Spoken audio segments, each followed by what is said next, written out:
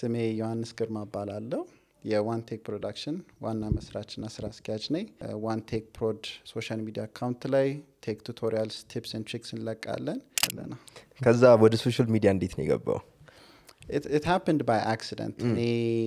ሙቭ እንዳደረኩ አንድ ማርኬቲንግ ካምፓኒ መስራት ጀመርኩ nearly 2 years ከዘኔ የምግብ ቪዲዮዎች ምናም ሶሻል ሚዲያ ላይ ስለምወድ ኩክስ አረግ ፓስታ ምናምን አላለ እንደዛ አይነት ኮንተንት ነበር የመጀመሪያው ቪዲዮ ወደ አረክ ሄዳችሁት አንድ ዳቦ ምናም ስቀባባ so I think platform ሲጀመር it was እንደዛ አይነት ፕላትፎርም ሊሆን ነበር ከዛ I think at the time this was 2 years ago and trend መጥቶ ነበር like photographers photo ይሄ ነው this is the picture I took ምናምን ነገር ማለት ነውና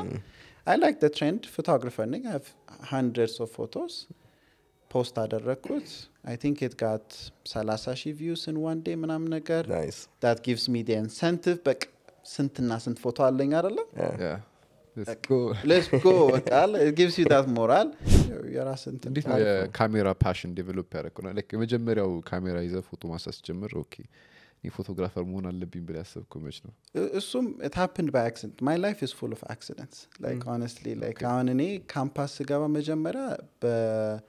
በፒር ፕሬሸር ካምፓስ ቴድ ስኮላርሺፕ ያለው ሜጀር ኢንጂነሪንግ ነበር ሲቪል ኢንጂነሪንግ ሆኜ ነበር የገባሁት oh really yes I know if you're skilled that one thing on any እስከዚህ ድረስ I'm still young again one thing life ያስተማረኝ ነገር it doesn't matter like engineering ሆንክ እንትን ሆንክ if you're skilled at something someone would pay you to you make a living በቃ and each kit lens አለች worked wondrously በቃ አንድ ካሜራ ማንሳት ሲጀምር it changed the game for you አላረለ travel ማድረግ ጀመርኩ landscape ማንሳት ጀመርኩ ያኔ I mean no one knew one take even one take አይባልም ነበር it was my personal account አላ በቃ ግን the passion was there በቃ ፎቶ ታነሳለ እንደዚህ በቃ traction ምናም ዳለ build ያደረገው once እዚህ ስመጣ ነው these things all of these things እኔ ያሳለፍኩት በህይወቴ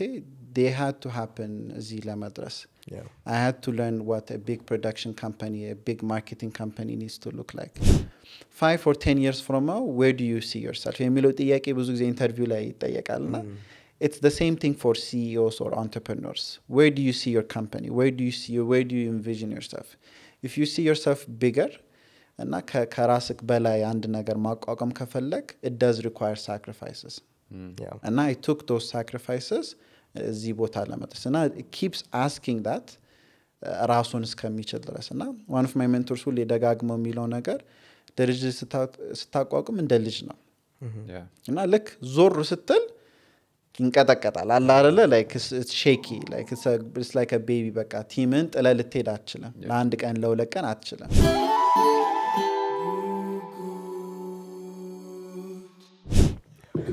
አንደርኮ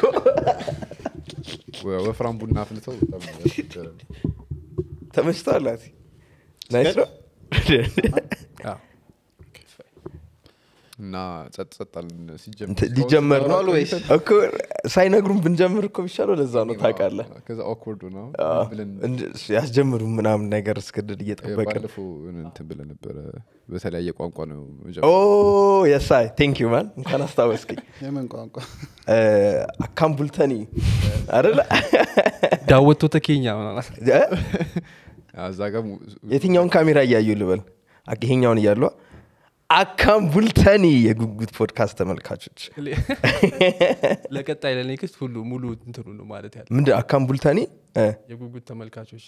የጉጉት ፖድካስት ተመልካቾች እሺ እንዴት ነው ስምለው ዳውቶ ተጉጉት ፖድካስት ምናምን እኔ ላጉተ ዳውቶ ተጉጉት ዳውተ የጉጉት ፖድካስት ደቢንግ ታስባላችሁ እንዴ eventually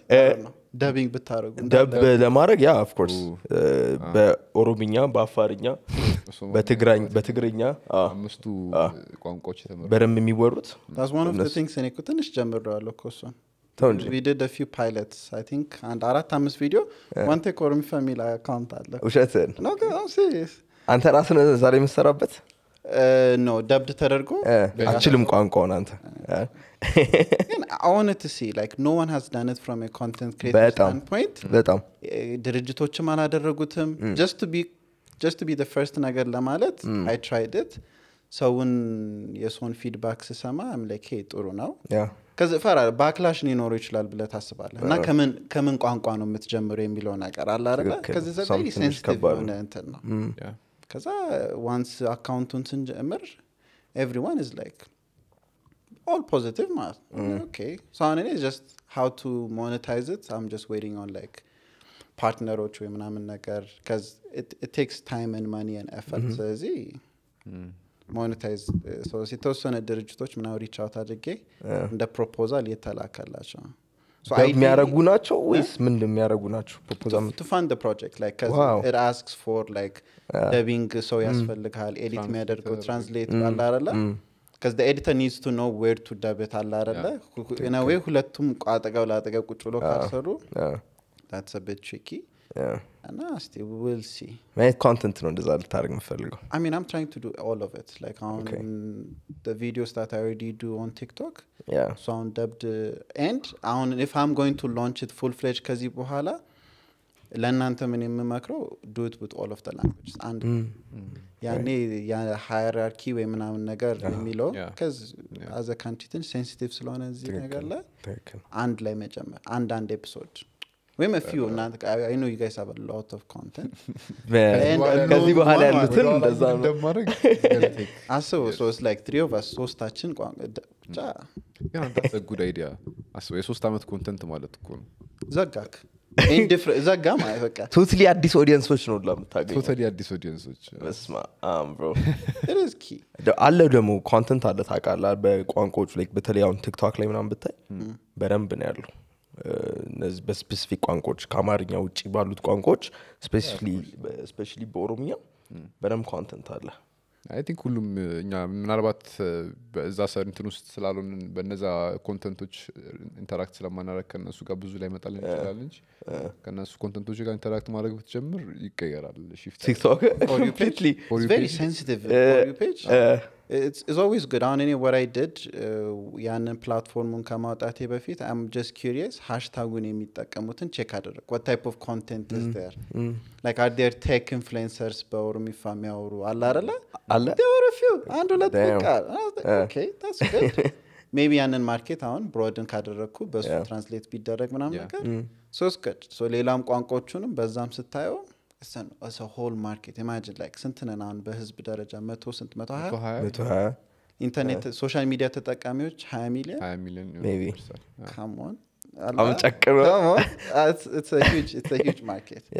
obviously like networks like tele and safari needs to double down on them ከ20 ሚሊዮን ማለፍ አለበት ኤጁኬሽንም እኮ ነው ግን አንድ ጉዳዩ ታውቃለህ እንዴት የሆነ ያለ የተማረ ሰው መሆን አለበት ኢንተርኔት ለመጠቀም መቻል እና that's where we come in እኛ ማስተማሩን accessibility ከጨመረ I don't think it needs that much of an education to press a bunch of buttons TikTok ማንበብ እና መጻፍ ብቻ ነው ማንበብ የተማረ ስለ እንደዛ ማለት ነው coverage ደግሞ ኢንተርኔት is like እየሄደ ነው በጣም እየፈጠነ ነው በጣም that's so true cuz on my nephew is 2 years old I was seeing videos yesterday na baka at 2 years old temper run የተጫወተልን አይደለ 2 years old temper run እኛ ስንተኛ ክፍል ሆነ ነው temper run የጌሙ የመጣው ራሱ ትልቅ ሆነ ነው ልጁ አይፓዱ ላይ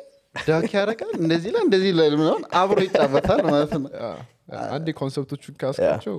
you don't have to be a guru to honestly ልጆችን ግን አንተ ታጫውታለህ እንደዛ ታብሌት ሰተ ምናምን I'm too young to say this like I thought I'm too young can there's a lot of context behind it alla adalla like most parents like silk or tablet ምናምን ነገር የሚሰጡት like means of entertainment like most families nowadays apartment ውስጥ ነው የሚኖረው እኛ maybe most of us maybe ቤት ግቢ ውስጥ ነገር ነው የሚኖረው so we have a playground to play with ምናምን አለ አይደለ so times have changed ልጅ gets bored apartment ምን ይስራ አይደለ so I do understand from ሁለቱም busy ሊሆን ይችላሉ nowadays like የኛ ጊዜ maybe the dad is always working እናት አለች now it's like ሁለታችን need to work so ይሄን ሁላ consider አድርገ you can say this is better or I will do this ምናምን ነገር ለካንተ ልጅ ሲመጣል like what do I need to do? Because not just the entertainment standpoint, just education standpoint. Kids nowadays, what's the meaning of learning where like AIዎች እንዳለ እንደ ChatGPT ወይም እንደዚህ language model ቦቶች መጥተው how do you do your assignments? I think I can speak for all of us. I think እኛ graduate አድርገናል AI ከመምጣቱ በፊት አይደለ? I mean አሁን ላይ እንዴት ነው የሚማሩት ነው ጥያቄ change the game ትክክል በጣም like ከጊዜው ጋር አብሮ መሄድ መቻል አለበት አይደለ? So the whole concept of education on how to teach someone needs to change. What happened? ፋውል ሰራው ነው እሺ ኤጁኬሽን መቀየር አለበት ትናንትና እንደውም ቲግቫ ላይ የሆነ ዜና ወጥቶ ነበር ሶ እስከ አይ ቲንክ ከኬጂ ያለው የትምህርት ካሪኩለም ሶ በፊት የነበረው was science or math letters መቁጠር እንደዚህ አይነት ነገሮች ነበሩ አይደል ሶ እሱ ተቀርቶ አሁን ወደ እንትን መጥቷል እኔና ቤተሰቤ አካባቢ አትክልት መጓጓዣ ሶ like ኮርሶቹ ሞር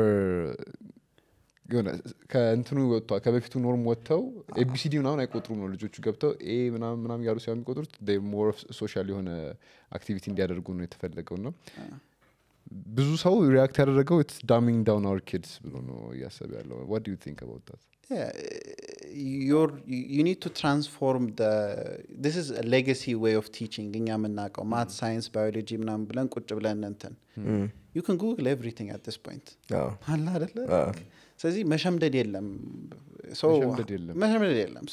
what's the point so how can like true scholars need to think like what's the new generation education system need to be I'm not the person to say it ግን መቀየር እንዳለበት is very obvious otherwise በሌጋሲው ከሆነ ሪሰርች ስራ ኤሴ ጻፍ እንዳለ ChatGPT ወይ ምናምን ነገር ይጽፍልሃል ቡም አለቀ እሺ there are now websites that የAI plagiarism ምናምን ዲቴክት የሚያደርግ there's always loopholes to that so rather than በየሉፕሆሉ የዘለልክ ዋና ሶሉሽኑ is just መቀየር እሱን so whole complete infrastructure of the curriculum ተቀየረ simple question on ከኔፊውም ባለፈው አሚቀደም ሳወራው is like on this kid doesn't need to write እኛ እጅ ጽሁፋችንን እናቃለን ማሳመር ነበርብና አላ like we ABCD ስንጽፍ ሃንድ ራይታችን ምናምን ተገምግሞ ምናምን ግሬድ እናገኝ ነበር ክላስ ነበር አላ handwriting class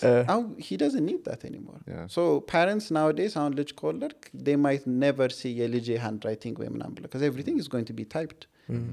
so it says a lot on like እንደዚህ ትናንሽ ነገሮች ላይ አሁን security ምናምን ፊርማ ምናምን ነው አሁን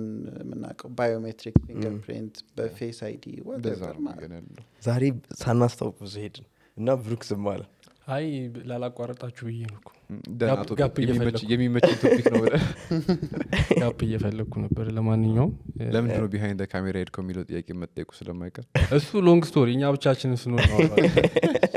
ለአሁን እንትን የሚሆን አይደለም ግን ለማያውቁ ሰዎች ራስን አስተዋውቅልን ስሜ ዮሐንስ ግርማ እባላለሁ የዋንቴክ ፕሮዳክሽን ዋና መስራችና ስራ አስኪያጅ ነኝ as a brief እውቀት እዚህ we have a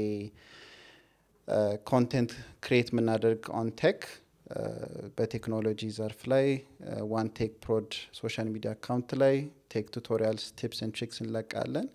ከዛም አልፎ ደግሞ ለተለያዩ ድርጅቶች any digital marketing ወይም production services እንሰጣለን as a background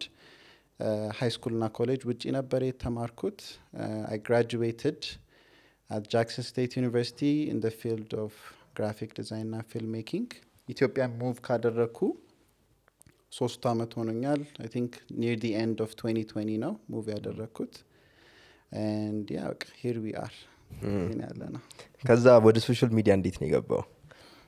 it happened by accident እኔ move እንዳደረኩ and marketing company መስራት ጀመርኩ nearly 2 years my passion ፍላጎቴ እንዳለ እንትን ላይ ነው በቃ this whole production graphic design arts ውስጥ ስለሆንኩ እና when I moved back I sold everything that I owned to buy my equipment so ሁሉ ንቁሳቁሶች እንዳለ ከልብስ ይልቅ እቃዎችን ያመጣዋቸው እና በቃ hey full time job 9 to 5 ቤት ስትገባ እቃዎችክ እንዳለ እዛ ተጠራቅሞ ምንም እየቀረስኩ አልነበረም እና በቃ hey ብቻዬን እየኖርኩ ነበር at the time let me start ያው እንደ ላጤ you cook for yourself አላ ኩክ ታረጋለና በቃ ይሄ let me just start shooting ከዘኔ የምግብ ቪዲዮዎች ምናምን ሶሻል ሚዲያ ላይ ስለምወድ ኩክ ሳረግ ፓስታ ምናምን አላ እንደዛ አይነት ኮንተንት ነበር የመጀመሪያው ቪዲዮ ወደ ኋላ ከሄዳችሁት አንድ ዳቦ ምናምን ስቀባባ so I think platform ሲጀመር it was እንደዛ አይነት ፕላትፎርም ሊሆን ነበረ ከዛ I think at the time this was 2 years ago and trend መጥቶ ነበረ like photographers ፎቶ ይሄ ነው this is the picture I took ምናምን ነገር ማለት ነውና I like the trend photographer ነኝ I have hundreds of photos post አደረኩት I think it got 30,000 views in one day ምናምን ነገር nice that gives me the incentive but ስንትና ስንት ፎቶ አለኝ አይደለ let's go it gives you that morale ከዛ በቃ ሰው ሞዴል ጀመረ it built traction I think in its first week 10,000 follower ደረሰ then photo click ስል you started engage with your audience ምን አይነት ኮንቴንቶች ምን አይነት ካሜራ መግዛት አለብኝ በስልኬ እንዴት ፎቶ ማንሳት አለብኝ ምናምን ይመጣል so my audience gave me the content እነሱ ከዛ ሁሌ engage አደርጋለሁ okay እንደዚህ በሰራና at some point what I realized is these artsy contentዎች plateau አደረገ ፎሎወሮቹም እያደጉ ማለት ነው cuz not everyone likes to take photos or videos on their phones or that passion is a very niche market so how can I shift የሚለውን ነገር ሳስብ everyone use their phones everyone one way or another ስልካቸውን እንዴት ኦፕቲማይዝ ማድረግ እንደሚችሉ for the sake of battery life or whatever is always crucial soon as ወደ ከክሪኤቲቭ ወደ ቴክ ኮንቴንት ሽፍት ሳደርግ it opened up not for that niche group ሁሉም ሰው ከቋንቋ ቤሪየር ውጪ everyone እንትን ማለት ይችላል so በቃ that's where some platformun ማወቅ አሁን የጀመረው because of that ግን as a skill and knowledge ማቆም በረንብ ማቆም I can talk for hours if it's about cameras and lenses it's a bit difficult for me ቁጭ ብዬ ስለ ቴክ ቁጭ ብለን ብናወራት ለኔ ትንሽ ይከብደኛል ራስን ቆይ እንደ ቴክ ኢንፍሉዌንሰር ነው የምታየው ወይስ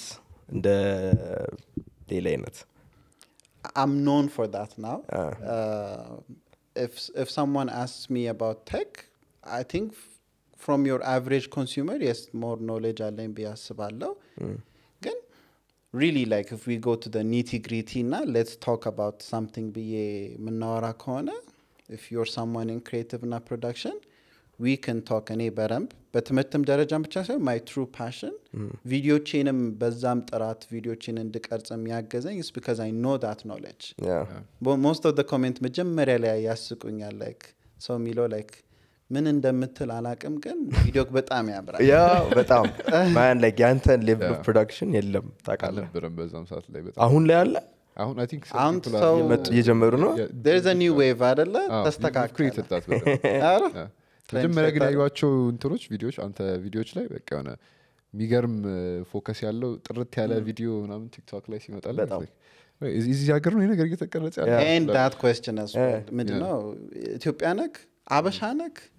ለምንድነው ቀስ ብለህ የምታወራው yeah these were like my most frequent asks እኔ እንዲህ የምታወራው ላይ አልመሰለኝም ነበር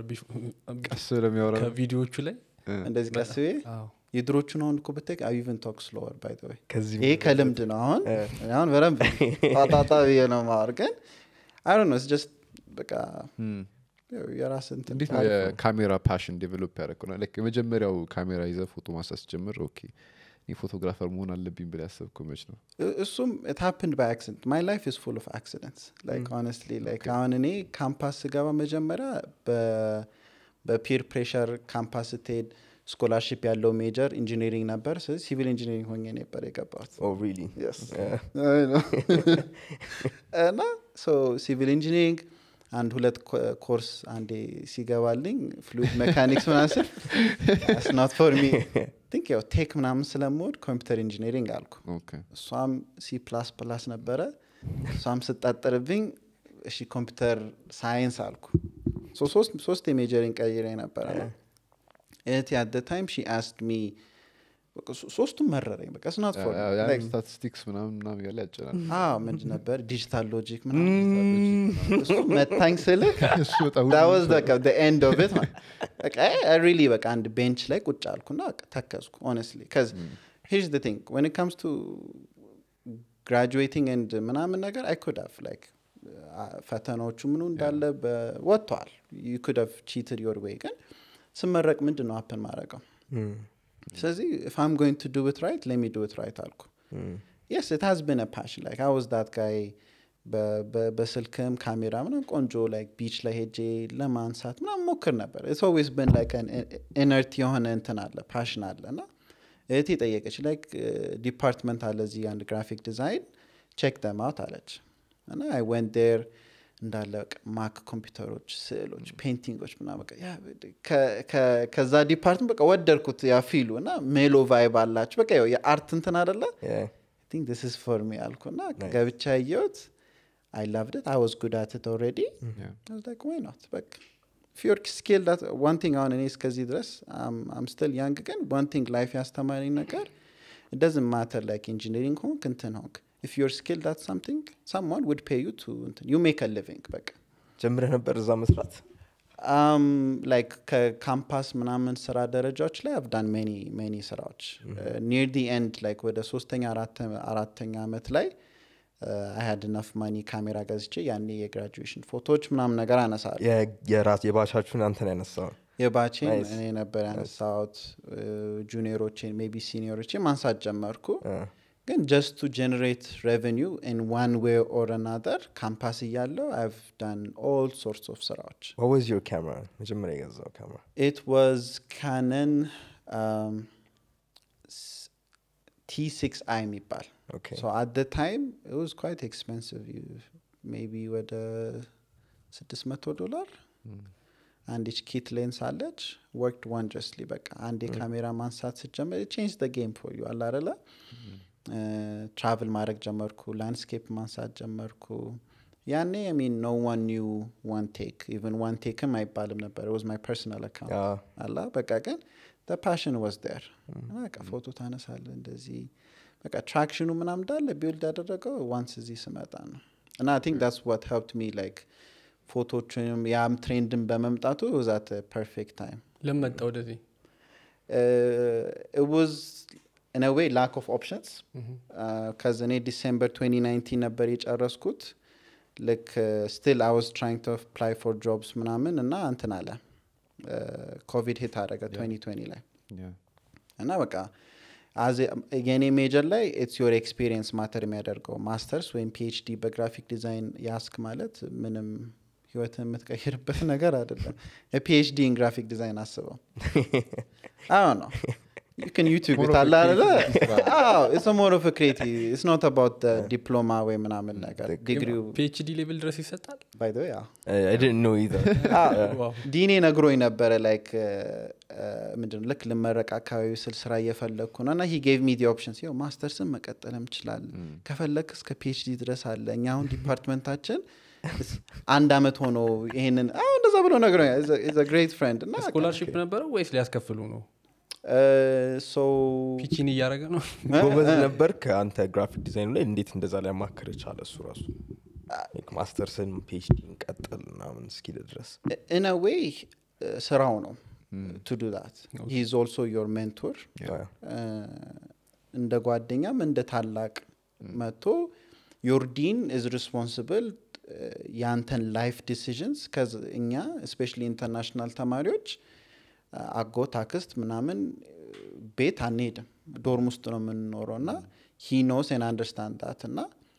እኔም ደግሞ I take full advantage mentorship የትም ቦታ አይገኝም mentorship የትም ቦታ አይገኝም ስለዚህ when I started to talk to him he opened up and I opened up እና በጣም እንደ ሜንቶር በጣም አገልግሎኛል ታካይ እና ያ so he gave me the options lack of options ስራ apply አደረኩ covid hit አደረገ so since degree መያዙ ምንም ማስተርሱን መያዝ ፖይንት ስለሌለ እዛው ያለው I started applying to different agencies እነሱም one or two acceptance ሰጥቶኛል one or two ደግሞ in person interview እናደርግ ካሉ I was very fortunate ልክ እንደመጣው አንድ ወር internship ካዛና group 251 ጋር አግኝቼ ነበር እሱን ልክ እንደጨረስኩት I went to Cactus So I was there for 2 years. So that's how I moved back. ልመልስህና I was watching some of your interviews እና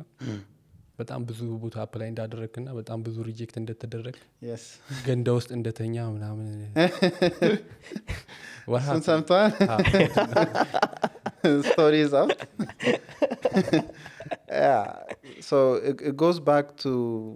ቀደም ሜንሽን ያደረኩት like we didn't have anyone international ተማሪ ሆነን እዛ በሻ ኮሚኒቲው it was just us እርስ በርሳችን ነው የምንተጋገዘው if you're fortunate like summer ሲመጣ internship አንድ ድርጅት ይቀበልሃል 2 ወር 3 ወርክ እዛ ነው የምታሳልፈው well paid allowance ይሰጣሃል apartment ይሰጣሃል all that good stuff for people who are less fortunate it's a different story summer ላይ it's different like internship ካላገኘክ it's a very different story so we used to crash at an apartment maybe a 3 bedroom apartment ነው ግን we live እዛ ውስጥ 6-7 ሆነን ነበር የምንኖረው some occasions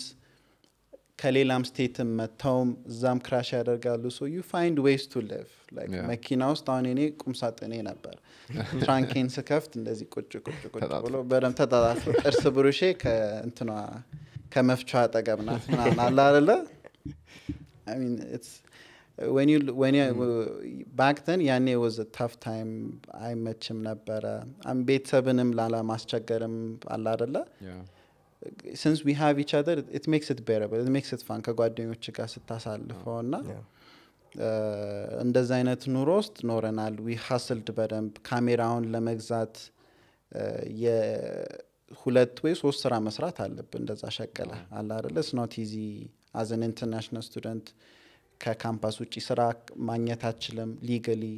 so under the table cash ምናምን እየተከፈለክ which makes it the more እንደገና ዋጋውን ይቀንስብሃል እሱ which ዋጋውን ይቀንስብሃል you have to do more hours you have a full time ተማሪ ሆነ ትሰራለህ እና እሱን እንዳለ ታሽተንም apply ለማድረግ አሁን እኔ more in particular ትንሽ challenging የነበረው yes I was skilled yes I was good but it's a very demanding market as a creative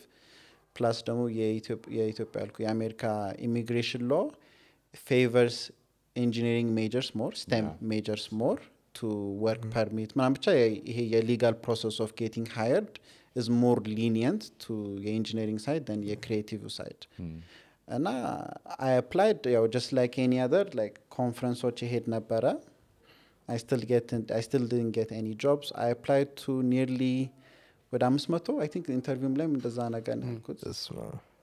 ግን በቃ I mean it's በጣም convenient in a way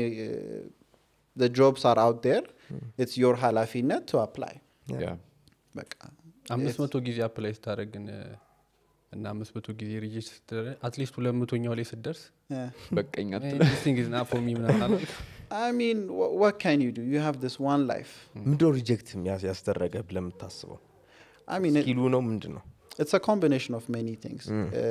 me not being I wasn't great honestly I was still young I have a lot to learn most of it cuz conferenceዎችም ላይም ፊታቸው ላይም ታያለክ they might like your character charisma ስታወራቸው engage ስታረክ CVን ስታሳይ oh they like your work የሚያምር ፎቶ ታነሳለ graphic designer ያምራል what's your immigration status Are you an H1 or are you a citizen green card holder None. No, I need sponsor. Okay, we'll put you on file. Now we'll let you know.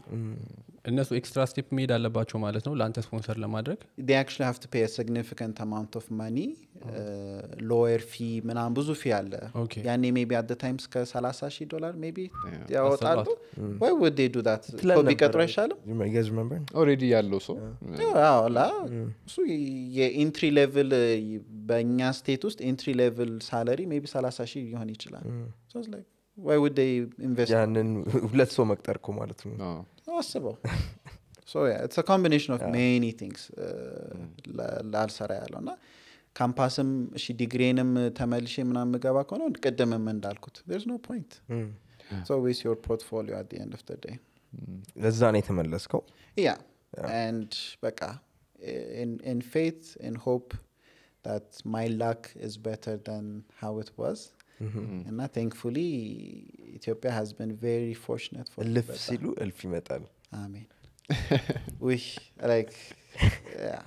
being acknowledged by your work is truly በጣም ነው ማመሰግነው honestly even አመቱ ልክ ሊያልቅ ስል ቲክቶክ አዋርድ መኖሩ እኔ just ቀጠሮ አክብሬ ስፖንሰሮቹንም in respect ብዬም ነው የመጣሁት ለማሸነፍ ወይ ምናምን ብዬ አልነበረም I didn't ask my audience ምንድነው vote አድርጉልኝ or anything ጓደኞቼም the night before ያወሯቸው ነበር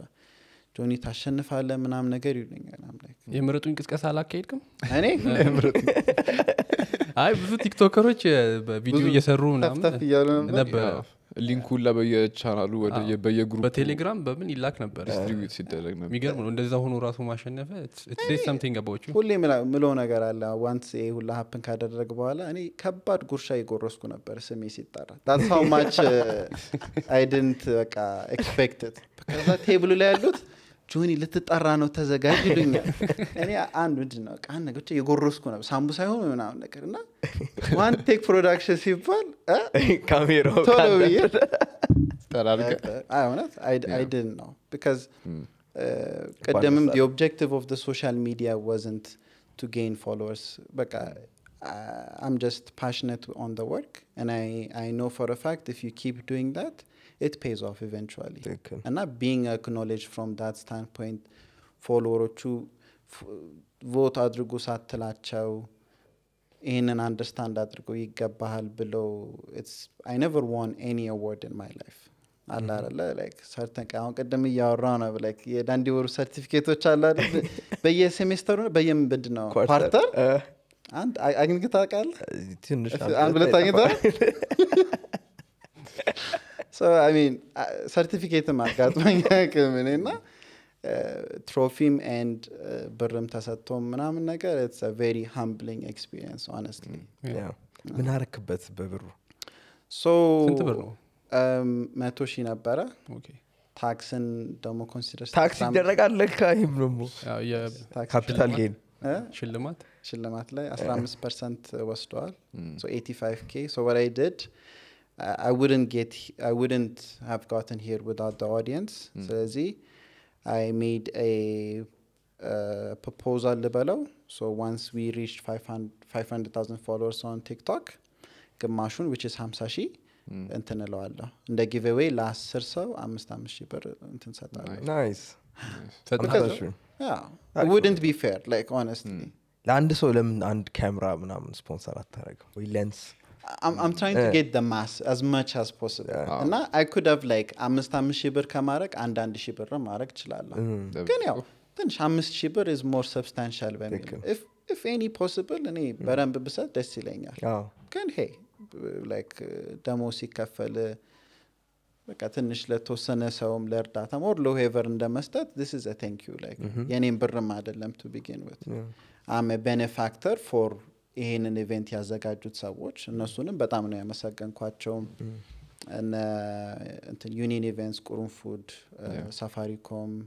ኤምፔሳ እነሱ እንዳለ ፐርሰናሊም ሄጄም ደጋግሜ ማነጋገራቸው thank you ብያቸዋለሁ and they said moving forward we're going to go big ከቲክቶክ themselves ከHQ I think fund አግኝቷል so next year is going to be even bigger so get ready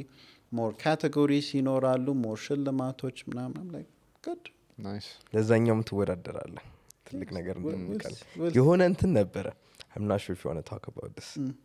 ግን ቅሬታ የነበረው ሰው ነበር ለምሳሌ ከዛው ከነበር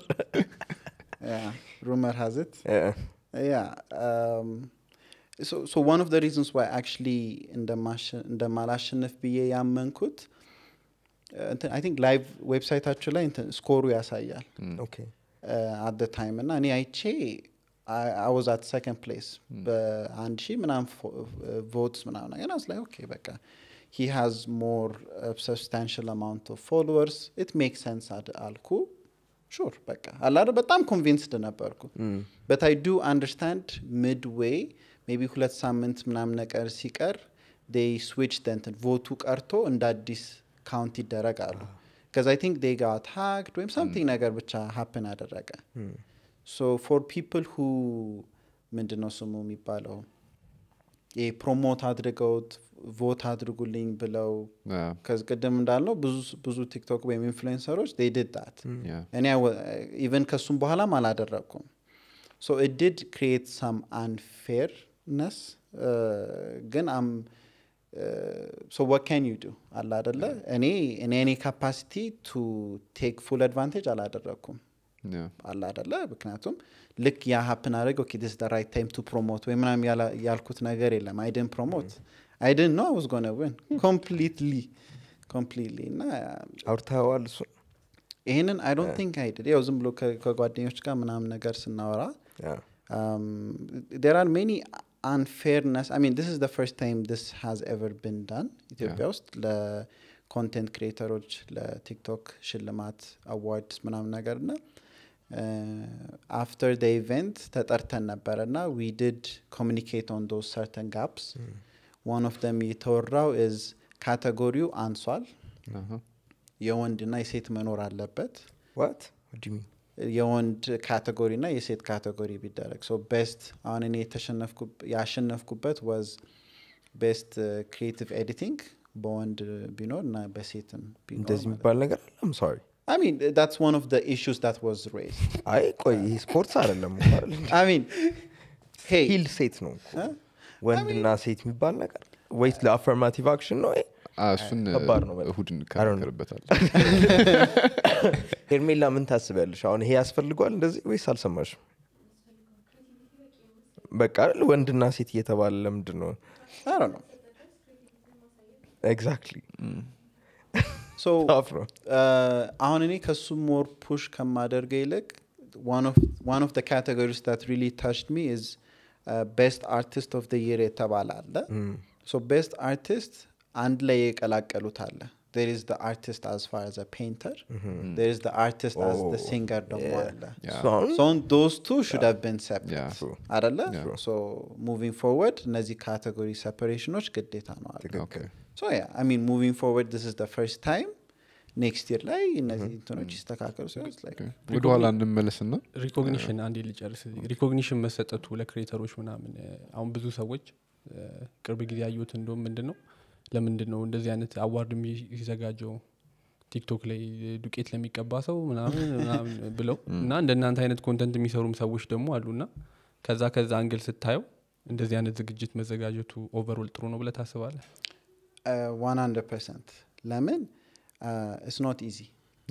it's በጣም ከባድ ነው አሁን the category obviously በጣም ብዙ ሰው ያለው best comedy በጣም ብዙ ወደ 30 ወይ ምናምን ነገር ናቸው ግን it takes a lot to make people laugh it takes a lot to edit those videos it takes a lot so plan አድርጎት ከታይማቸው ከስራቸው ወጥተው እነዚህን ቪዲዮዎች አስቦ በቃ አለ አይደለ when you put time and energy in something ብር እንኳን አያስገኝም ወይም recognition አያስገኝም ብላስብ እነዚህን ሁላ ስታረግ and acknowledge ስትደረግ it does give you the moral and reason to ምንድነው ጥሩ ነገር መስራት አሁንኛ we're in a way public services ነን we provide basically social media platform ላይ ስለሆነ people don't pay us to do these videos እናንተ በስልካችሁ ላይ ዳታ እስካላችሁ ድረስ you're watching these contents for free ለeducational content ከሆነ it's free ለentertainment መሳቅም ከሆንክም it's free ስለዚህ since we're not a direct benefactor of your views cuz monetization በዛ ኳያ እኛ ሀገር በረምብ ስላልተያዘ being acknowledged for your hard work and effort needs to be ግዴታ ነው ለልፋት በቃ I don't care ፊት ላይ ምንም ቀባም that guy or that girl did that to make you laugh in a way and to get that audience and to push forward in hopes that they will generate revenue for them so it's much judge ማድረግም ቀላል እኮ ነው አይደለ እንደዚህ ያረጋል ብሎ ሰው takes a lot it does በጣም from a create ለኔ ልልምችለው ነገር በጣም እኔ full time ስራ ኖሮኝ 11 ሰዓት 12 ሰዓት ጨርሼ ቤት ገብቼ ኮንቴንትን አሰብቼ ራቴን ሰርቼ ሁለት ሶስት ቪዲዮዎች ሰርቼ then I have to do it every day ወይም every other day አለ አይደለ it takes time energy ለተቀማጭ ሰማይ ቅርቡ ነው ይባላል ያ actually እንደዛ ብሎ የሚያወሩት ሰዎች እኔ እርግጠኛ ነኝ አብዛኞቹ እነሱ like ቲክቶክ ላይ እንደዛ የሚሰሩ ሰዎችን የነሱን ሩብ ያህል ስራ አይሰሩም እሱ ላይ ብቻ ኤቭሪዌር ነው ያለው አሁን የባለፈው ኤፒሶዳችን ላይ መሃራሺ መሄድ እኮ ቀላል ነው ያለው ኮሜንት ነበር ምን አይሄድም ታዲያ አይ ቀላል ነው መሃራሺ ሄዳ የተማረ ስለሱ ኦፕሽን ነበርና በዛ መሄድማ ምን ይሳለና ያጋጥማል እንዲህ የሚያወራ ሰው እኔ በእውነት አብዛኛውን ጊዜ ምንም ያልሰሩ ሰዎች ናቸው ሰርቶም ሊሆን ይችላል አስፋ ፎር ዊ ኖ ግን ትንሽ እኔ እንጃ እስኪ ወን በዚህኛው ማንኛውም ለማለት ከዛ ወደ ኋላ ስመልስ ግን ሶ ላይክ ኮቪድን እንዴት አሳለፍክ ከዛ ደግሞ ወደዚህ ለመምጣት እንዴት ወሰንክ like what was that በቃ ይሄንን መታው አለብኝ ወደዛ መሄድ አለብኝ የሚለው ትራንዚሽን so at the time እኔ ኮቪድ ሂት ሲያደርግ ፍሎሪዳ ነበርኩ it was one of those states that was በጣም የተጎዱ መጀመሪያ I think New York እና ፍሎሪዳ ነበር በጣም የተመቱትና laws were more strict በዛ ሰዓትና ከቤት አትወጣም ከወጣም ግላቭ በረምብ በስነ ስርዓት ማስክ አርገ the whole thing ጎግል ስም ካለ ምሱን አርገ ነበር የምትሄደውና you buy groceries እና በቃ ቤት ነበር የምትውለው so I had nothing to do but just stay at home every day for at least 3 ወር ነገር at least እንደዛ ነበረ to the best of my abilities እዛው ቤት ውስጥ ባለው you start being creative anything ቤት ሆኜ ቪዲዮዎች ፎቶዎች ማንሳት ምችላቸው ማድረግ ጀመርኩ so I wasn't as serious as ልክ እዚህ ሀገር ስመጣና content push ሳደርግ but hey እዛም በአቅሜም I was just spending time ፎቶዎች ቪዲዮዎች እያነሳው ነበረ because once I really decided ሰለቸኝ there is no future here at the time San Diego ነበረ የምትኖረው I think and 2 ወር ነው maybe even 3 ወር እሷ ጋር as family time እሷ ጋር ቆይቼ ያኔ ነው በቃ at the time መኪና ነበረኝ certain assets ነበሩኝ እነሱ እንዳለ ሸጬ እቃዎች መግዛት ጀመርኩ I was able to get certain funds from my family ብር ትንሽ ጨምረውልኝ ቴምብር ጨምራልኝ እቃዎች መግዛት ከፈለክ so እነሱ they helped me a lot on everything that someone might need for a production እንደገዛ አግዘውኛልና I'm truly fortunate for that then you moved here then I moved here በቃ ምን ያህል ጊዜ ፈጀብህ ስራ ለማግኘት እዚህ ስትመጣ እኔ አምስት ቦታ አፕል ያርጋል እዚህ I think I had a friend of mine who helped me put in my CV at one of the major marketing companies and it didn't take long for them እዛው ሆኜ zoom call interviews ነበሩ እዛው አሜሪካ ያለው one of them ልክ እንደመጣክ ጆ internship መግባት ትችላለኛ ጋር ለአንድ ወር እዛው አንድ ወር ውስጥም ደግሞ ሆኜ እዚሁ in person የርኩም ኢንተርቪው የተደረኩ ነበር all of them they are positive all of them they wanted to hire me so it was just a matter of እኔ መርጬ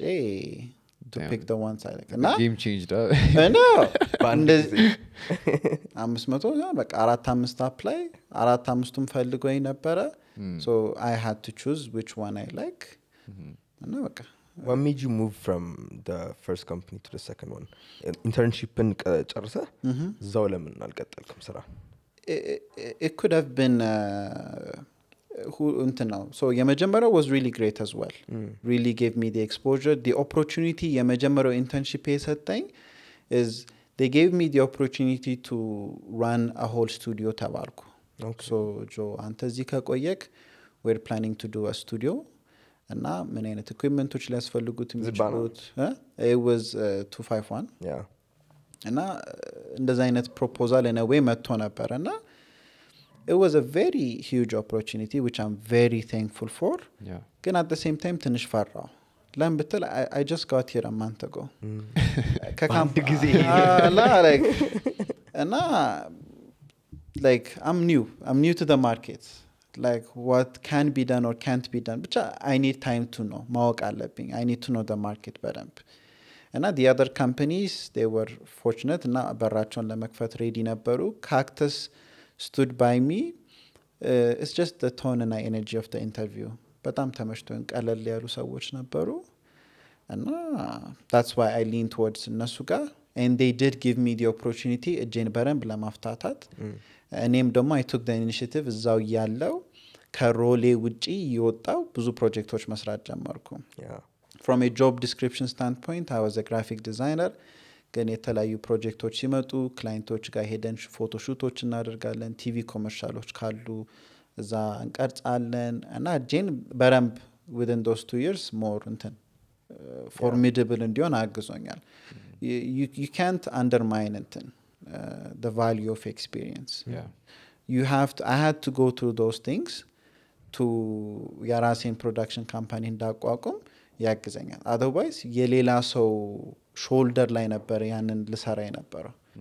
without knowing any of this knowledge and information I've built over the last 2 years ዛውን ስቱዲዮ በሰራ ኖር ብዙ ነገር ላሳስተባቸው ይችላል ነበር ስለዚህ it did help me a lot to know how it can be done የሚለው ነገር ማለት ለምንድን ነው ግን ያንን የሰጡ ለአንተ አሁን አንተ እንደምትለው ብዙ hands on experience ካልነበረ ከዛ ግን ድርጅቱ ደግሞ ትልቅ ስቱዲዮ ገንብቶ በቃ አንተ ትሆናለህ ብሎ ሊሰጥ ይቻሉ ለምንድን ነው it's all about the CEO character the relationship you have with them not everyone እንደዚህ አይነት opportunity አያገኝም ከስቴት ስለመጣሽ ሊሆን ይችላል might be you never know አላ አይደለ ብዙ ሰው የራሱ ሪዝኖች አሉት ሪዝኑን አልጠየቅኩም ነበረ ግን hey it could be one of those reasons at the end of the day ሰውም አሁን እኔ ኢንተርቪው ፕሮሰስ ላይ ሰውን ኢንተርቪው ስታደርግ what thing I've learned አሁን እኔ more እሱን ያሳለፍኩ ስለሆነ ከስኪል ይልቅ ነው የምታየው ጸባይ ነው የምታየው what I've realized ከስኪል you can acquire you can YouTube it you can Google it you can ask someone አጠገብክ እንዴት ነው ይሄ የሚሰራው ምናምን ነገር አለ አይደለ so it's not someone you can't like deny them by their knowledge በእንትናቸው እውቀት በጸባይ cuz you're going to work with them በረም ከተግባባክ ነው ጥሩ ነው የሚሆነው አሁን one of the things 2 አመት እዛ ካክተስ ያለ የሰራውት ልክ ሎጣ ስል ጀና ማኔጀሩ ጠራኝ እና ጆ we heard if it was someone else ወደ ሌላ ድርጅት ብትሆን ከሆነ if it's demos we can negotiate አለኝ ግን የራስን ቢዝነስ መጀመር ያኔም እንኳን ኢንተርቪው ስትደረግ የራስን ነገር መጀመር ትፈልጋለህ እንዳልክ ስለምናስታውስ you're more than welcome we give your blessing እዚህ ሆነ ፕሮጀክቶች የሰራቸው እንደራስ ብለ መሸጥ ትችላለህ it's you see it's the relationship you built now እንደዛም እንኳን even within there's a lot of first impression that happens አለ አይደለ አንድ ወር ውስጥም እና 2 አመት ውስጥ እንደዚህ አይነት friendship build በማድረግ it's a good opportunity so that's የኔ relationships so far እንደዛ ነበሩ ስለዚህ በቃ እኛም almost a year እዛው ካክተስ ያለው ነበር ሶሻል ሚዲያ ፕሬዘንስ ያደገው then another year solo ሆኜ as a ድርጅት ተቋቁሞ ከዛ አሁን የኛ አመት እንዳለቀ አሁን አዲስ ቢሮ ውስጥ ገብተን ከ3 ካምፓኒዎች ጋር so there is one take there is low line magazine እና avetol streaming platform so ሶስታችን የ300 ካሬ ቢሮ ይዘን ስፔሳችንን ቀስ በቀስ ያሳደገን ያያለን ነውና these things all of these things እኔ ያሳለፍኩት በህይወቴ they had to happen እዚህ ለመድረስ I had to learn what a big production company a big marketing company needs to look like immediately ብዙ ሰዎች if I can just reach and level of stature if I just became the manager of አላለ ብዙ ሾርትካቶች አልፌ እዚህ ወይም በቃ 1 ሚሊዮን ብር ወይም 100 ሚሊዮን ብር እጄ ላይ እኮ ቢሆን ግን ሰው ያንን ብር ላይ ለመድረስ እኮ you had to go through those knowledge on like ብር ሳይኖርክ ያለው ፊል ወይ ብር ኖሮክም the value of how to utilize money አሁን እኔ ሀስል ባስሉ ዛሁኝ ካምፓስ ሆኜ ብዙ ስራ የሰራሁት ስለ value of money አስተምሮኛል ብር ሳይኖረኝም እንዴት happily መንቀሳቀስ እንደምችልም አሳይቶኛል so I'm not afraid to take risks በዛ አቋያ አሁን እኔ maybe አካውንቴ ውስጥ $2,000 ቢኖረኝ $1,900 ካሜራ ከሆነ which I have done that before $100 ቀርቶኝ ከፍያ ቃል ከዛ ኪራይ ምናምን እንዴት ነበር የምታረገው የመኪና ጋዝ living expense ነው I knew that obviously since ብዙ ስራዎች cash on hand ስራዎች ስለሆኑ እኔን በቃ አንድ 70-80 ሰዓት ከሰራው this week ብሬን እመልሳለሁ ተላለ not ባንዴ ግን ሰባ ሰማንያ ሰዓት ሰላ bro እንዴ I've the maximum I ever worked is 90 ሰዓት while being a full time እንትን በሳይም ይያለ full time ተማሪ እያለሁ 90 ሰዓት ስራ ሰርተሃል so እንዴት ነው መሰለ like campus እያለሁ I think I had 2-3 jobs so it shuffles from the ስራ አሁን እኔ ክላስ ገባለሁ ከክላስ ልክ እንደወጣው እንደ ሪሴፕሽኒስት መሰራበት ኦፊስ አለ so receptionist ሆኜ ደግሞ እዛ ሰራለሁ ከዛ በኋላ ክላስ ደግሞ እሱ እንዳለቀ maybe around 5 pm 11 ሰዓት ነገር ትጨርሳለህ ከዛ ደግሞ አንድ ባር ሁካ ባር አለ እዛ ውስጥ ሌሊቱ ሙሉ ትሰራለህ ሌሊቱ ሙሉ ትሰራና ይሄ ያፈነዳው መስራት ማፈንዳት ሁካ ፈንጂ ያው one of me እዛ ሰርች አቃለውና ምን አለ ከዛ maybe 8 ሰዓት ሌሊት 2 am ምናምን ነገር ትጨርሳለህ ከዛ እንደ እኛ ሀገር ምንድነው የሚባሉት ፕሮፕተሮች ነው የሚባሉት ይሄ ዶርም ውስጥ ፕሮክተሮች እሱ ነው የሚባለው ሷንሱ እንደሱ አይነት ፖዚሽንም ሌላም ስራ ነበረኝ ሶሱ ደግሞ አንዳንዴ የሌሊት ሽፍቶች አሉኝ ስለዚህ ሌሊቱን ትሰራለህ you have to do this all of it የእግር ኳስ ዳኛም ነበርኩ ብለ የእግር ኳስም ዳኛ ነበር at some point ሸፍል ያደርጋል አንተኛም ማለት ነው ትተኛል eventually I was eventually like አሁን ያሰሰራው በሳምንት ውስጥ 168 ከግማሹ በላይ ስራ ላይ ነው ማለት ትሰራል it has its seasons አንዳንዴ ማትሰራበትም ወይም በቃ ሁካውን ትንሽ ላቁም ደክሞኛል ምትላለ ሳምባንም ይጎዳል እሱም ይጎዳል ብዙ እንትናል ሄልት ኳሱም ደግሞ ዊኬንድ ላይ ነው ቶርናመንቶች ምናም ነገር ሲኖሩ like and at my peak I think per game ወደ 30 ወይ 40 ዶላር per game አገኘ ነበር 90 minutes ማለት it was like 7 ደቂቃ ምናምን like age group ይወስነዋል አንዳንድ አለ የ10 ደቂቃ የ15 ደቂቃ ጌም like የህፃናቶች under 8 ምናምን ነገር ዝም ብለን ነው እንደምዳኘው እንትን አያስፈልግም ላይሰንስ ምናምን was proper በስነ ስርዓት ማሊያ ምናምን ኖሮ ፊሽካ ካርድ ፍላግ AR ኮንክ ከነንትንክ ከነ ፍላግ ስማቸው ጠፍቶብኛል they're like these managers እነሱ ናቸው ጌም ስኬጁል የሚያደርጉልክ እዚህ ካውንቲ እዚህ ከተማ ሄድና there is this tournament and 4-5 ጌሞች አሉ fortunate enough እነዚህ ስራዎች በካሽ ስለሆኑ they will mail you your like tournament ላይ 300-400 ዶላር ተሰራና በየ2 ሳምንቱ they will mail you your check ከዛ ከተሰራለ እንደዛ ማለት ነው ያኔ እነዚህን ስራዎች ስትሰራ የሆነ ትልቅ ነገር ፈንድ ያረኩ ነው ብለ ነበር የምታስበው or you just trying to get by I think ከዙሪያ ጋር ያለውን መንፈስ ነው የተከተልኩት like everyone was hustling and bustling like እዛ ያሉት ጓደኞቼ ምናውና like hey I wasn't in a position of like but I'm struggling ያደረኩ ነው ቢያልዋሻችሁም like we were okay family wise we were okay ግን maybe a sense of ያኔኔ ሁሌ ምለው maybe to prove myself like ጓደኞቼም they're working as hard ለምን እኔም አብራቸው ሰራለሁ አላ አይደለ so it did reason at the time might not have been good ግን it's a good habit like it teach me about hard work it teach me about value of money so why not አላ so ሪዝኖችክ shift ያደርጋልና shift ሲያደርግ ያደግ ስትመጣ ይሄን አስተምሮኛል ብለ እንቱን ይለያል the reason why you did it የሚለው ይለያል አሁንም ያን ያልሳት ሰራ would you say you're a hard worker now I am a hard worker now as far as hours that you've put in not as much as before again putting in the energy and effort that you're passionate about በጣም ደስ ይላል more hard work ደስ ይላል እሱ አሁን ግን more ወደ ማኔጅመንቱ አልበጣም than the creative side since you're running a company yes it did shift which I'm still in that process obviously when it comes to hiring staff and maybe 4 or 5 ወር ሆኗል በፊት I was a one man show I was the account exec I was the editor I was the photographer videographer I was everyone and now being in a position of like hey እነዚህን ታስኮች አሁን delegate ማድረግ አለብኝ account exec ያስፈልገኛል whenever እኔ ለሹት ስሯሯጥ client ignore እንዳረኳቸው እንዳይመስል digital marketer editor photographer እያለ እየሰፋ ነው ያለውና it's something that doesn't come easy I'm still እጄ አለ in all of those things ሙሉ ለሙሉ የምትለቃቸው ነገሮች አይደሉ ግን ማኔጀሪያሉ part has its own learning curve አለው because for someone who has done everything by themselves ይህን ሁላ ስራ ዴሊጌት ስታደርግ ይጨንቃል ምክንያቱም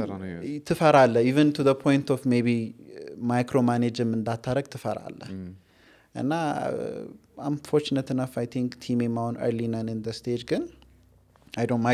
micromanage them I give them a lot of responsibility for them to be comfortable enough okay Johnny trusts me to do the task so in a way it's leap of faith ነገር ከቲም ጋር እንዳልኩ እናም to the best of my abilities ማስተማርም ያለብኝም እኔ ማስተምራቸዋለሁ so managerial I'm still at the early phase I am fortunate enough ጥሩ ሜንቶሮች አሉኝ የሚከታተሉኝ that guides me like Johnny on this stage ላይ ስለደረስክ እዚህ ላይ ፎከስ ማድረግ አለብህ ከሼር ሆልደሮች ጋር ሚቲንግ ስታደርግ እንደዚህ ነው ማድረግ ያለብህ ከቲም ጋር ሚቲንግ ዊክሊ ሚቲንግ መደረግ ላይ እንዴት ነው ኮሙኒኬት ማድረግ እንዳለብህ which it's a learning curve because since I was that person behind the camera I was that person in graphic design that introvert again ይዤ ስራ መስራት ከሱ አሁን ወጥቼ ቲም ጋር ኮሙኒኬት ማድረግ ክላይንቶችን እንዴት ማምጣት እንዳለብህ ከዛ CEO you're a person that outreaches to companies now to bring in sara so yes social media presence helps a lot to break the ice which I will always double down on that again there are times where obviously በሱ መተማመን የለብህም so you always have to go this is who we are this is what we do this is our services we provide this is our office እንደዚህ ነው የምንችለው እንደዚህ እንሰራለን ምናምን ብለው it's a learning curve እና it's exciting አሪፍ ነው ምንድነው like initiate ያደረገ ወደ ራስ one tape production company can እንድትመሰርቱ ከካክተስ ወጣ በቃ አሁን ጊዜው ደርሷል የራሴን production company ላቋቁም ያልኩ I think ላይ ነው I think whole day even from an employee standpoint ከአንድ ቢሮ ወደ አንድ ቢሮ ሁሉም ሰው shift የሚያደርገው 9 times out of 10 I don't think it's like my passion or missions or values lean more towards this company than that it's more of salary አይደለ ሁሌ በቃ ያው ደሞዝ እነሱ ሞር ስለሚከፍሉ ነው ብሎ ነው ሰው ብዙ ጊዜ የሚሄደውና ቢዝነስም የራስን ስትጀምር ኢኒሺያሊ ኮሙኒኬት የምታደርገው ለራስክ ብዙ ፍሪላንስ ስራዎች መስራት ጀምሮ የነበር at the time now you start to realize hey I'm making more money in my freelance job than my 9 to 5 full-time sara and now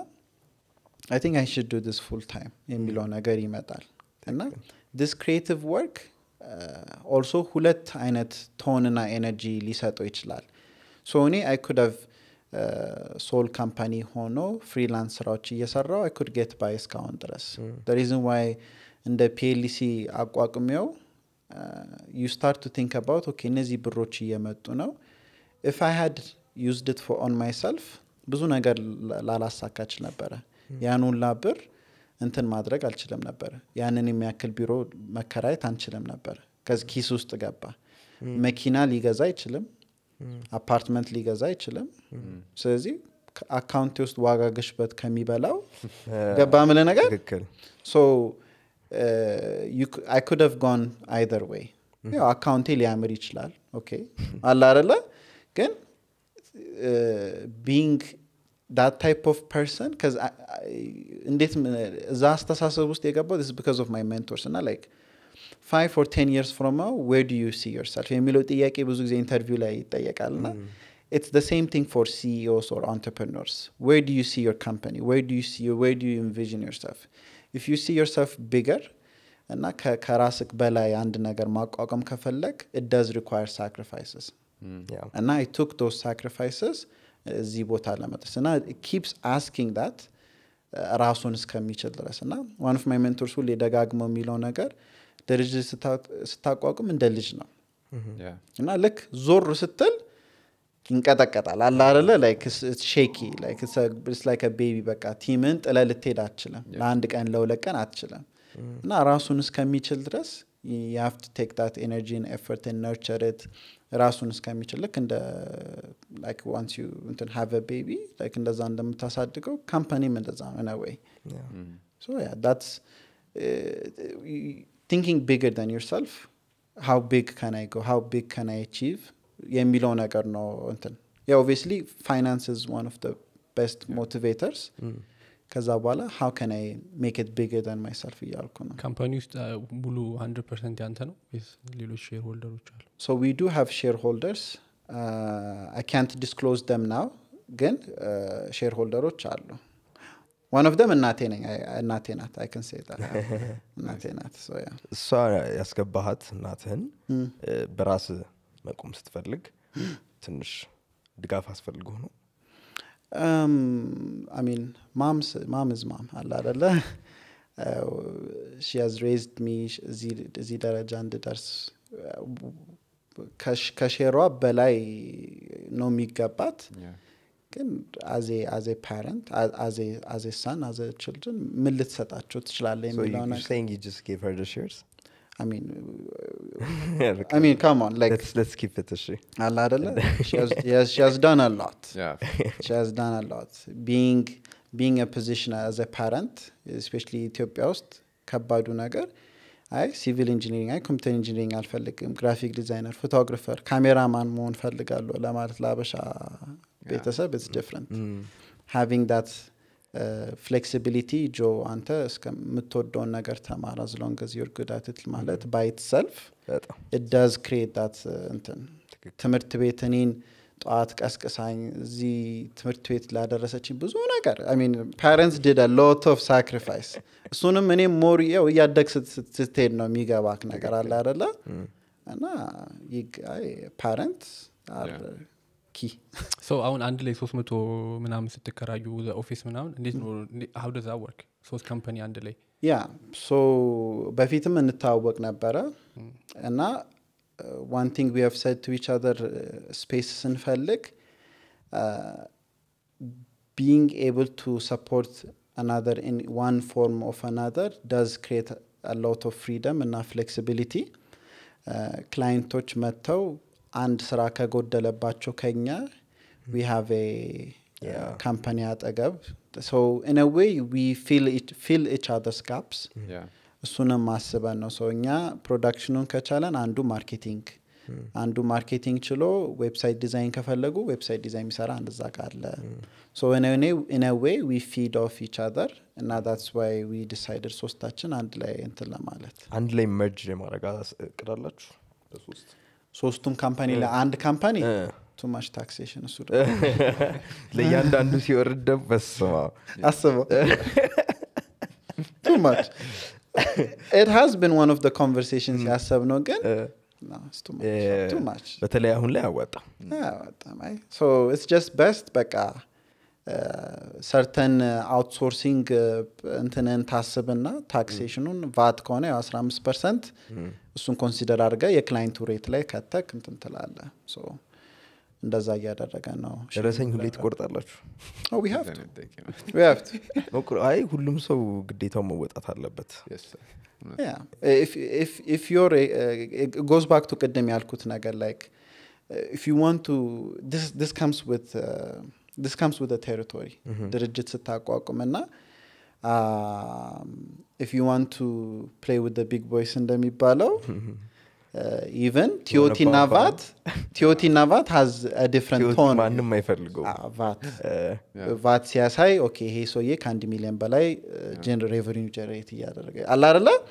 it comes with it ስለዚህ ትላልቅ ካምፓኒዎች ማምጣት ከፈለክ Tioti ዘማት መጣ አለ አይደለ ግን የምር እንደዛ like በቲኦቲ አይሰሙም ትላልቅ ካምፓኒዎች like ቫት ያቀናንሱበትም በርግጥ ከዚ ግን እንደ ኤክስፔንስ ያዝላቸዋል yes so ታክስ ምንም ዲፈረንስ የለውም ለነሱ አይ እምር የዘርፉ ባለሙያ ቫት ታጣፋለ የሚባለው እዛ ጋር ታክስ ታጣፋለሃል lot of ቫት ብዙ የምትከፍልበት ሰዓት አለ 1 ሚሊዮን ብር እኮ ጀነሬት ካረክ within that 3 months 1 ሚሊዮን ብር 150 ሺህ ብር ልታወጣ ነው ግን ከሌላ ሰው ጋር ዲል አድርገህ 150 ሺህ ብር ደግሞ እቃዎች የገዛሃቸው ከነበሩ ቲኦቲው ግን ያው አመት መጨረሻ ላይ የሚቀናነስልህ ነው ችግሩ እኮ ያቺን 150 ሺህ ታስቀንሳት ታስቀንሳታለህ እንጂ ቲዮቲ ያዝልሃል አይያዝልህም ፋይናንስ ኤክስፐርት አምጥተን እዚህ ላይ አራቶ it's ያዝልሃል obvious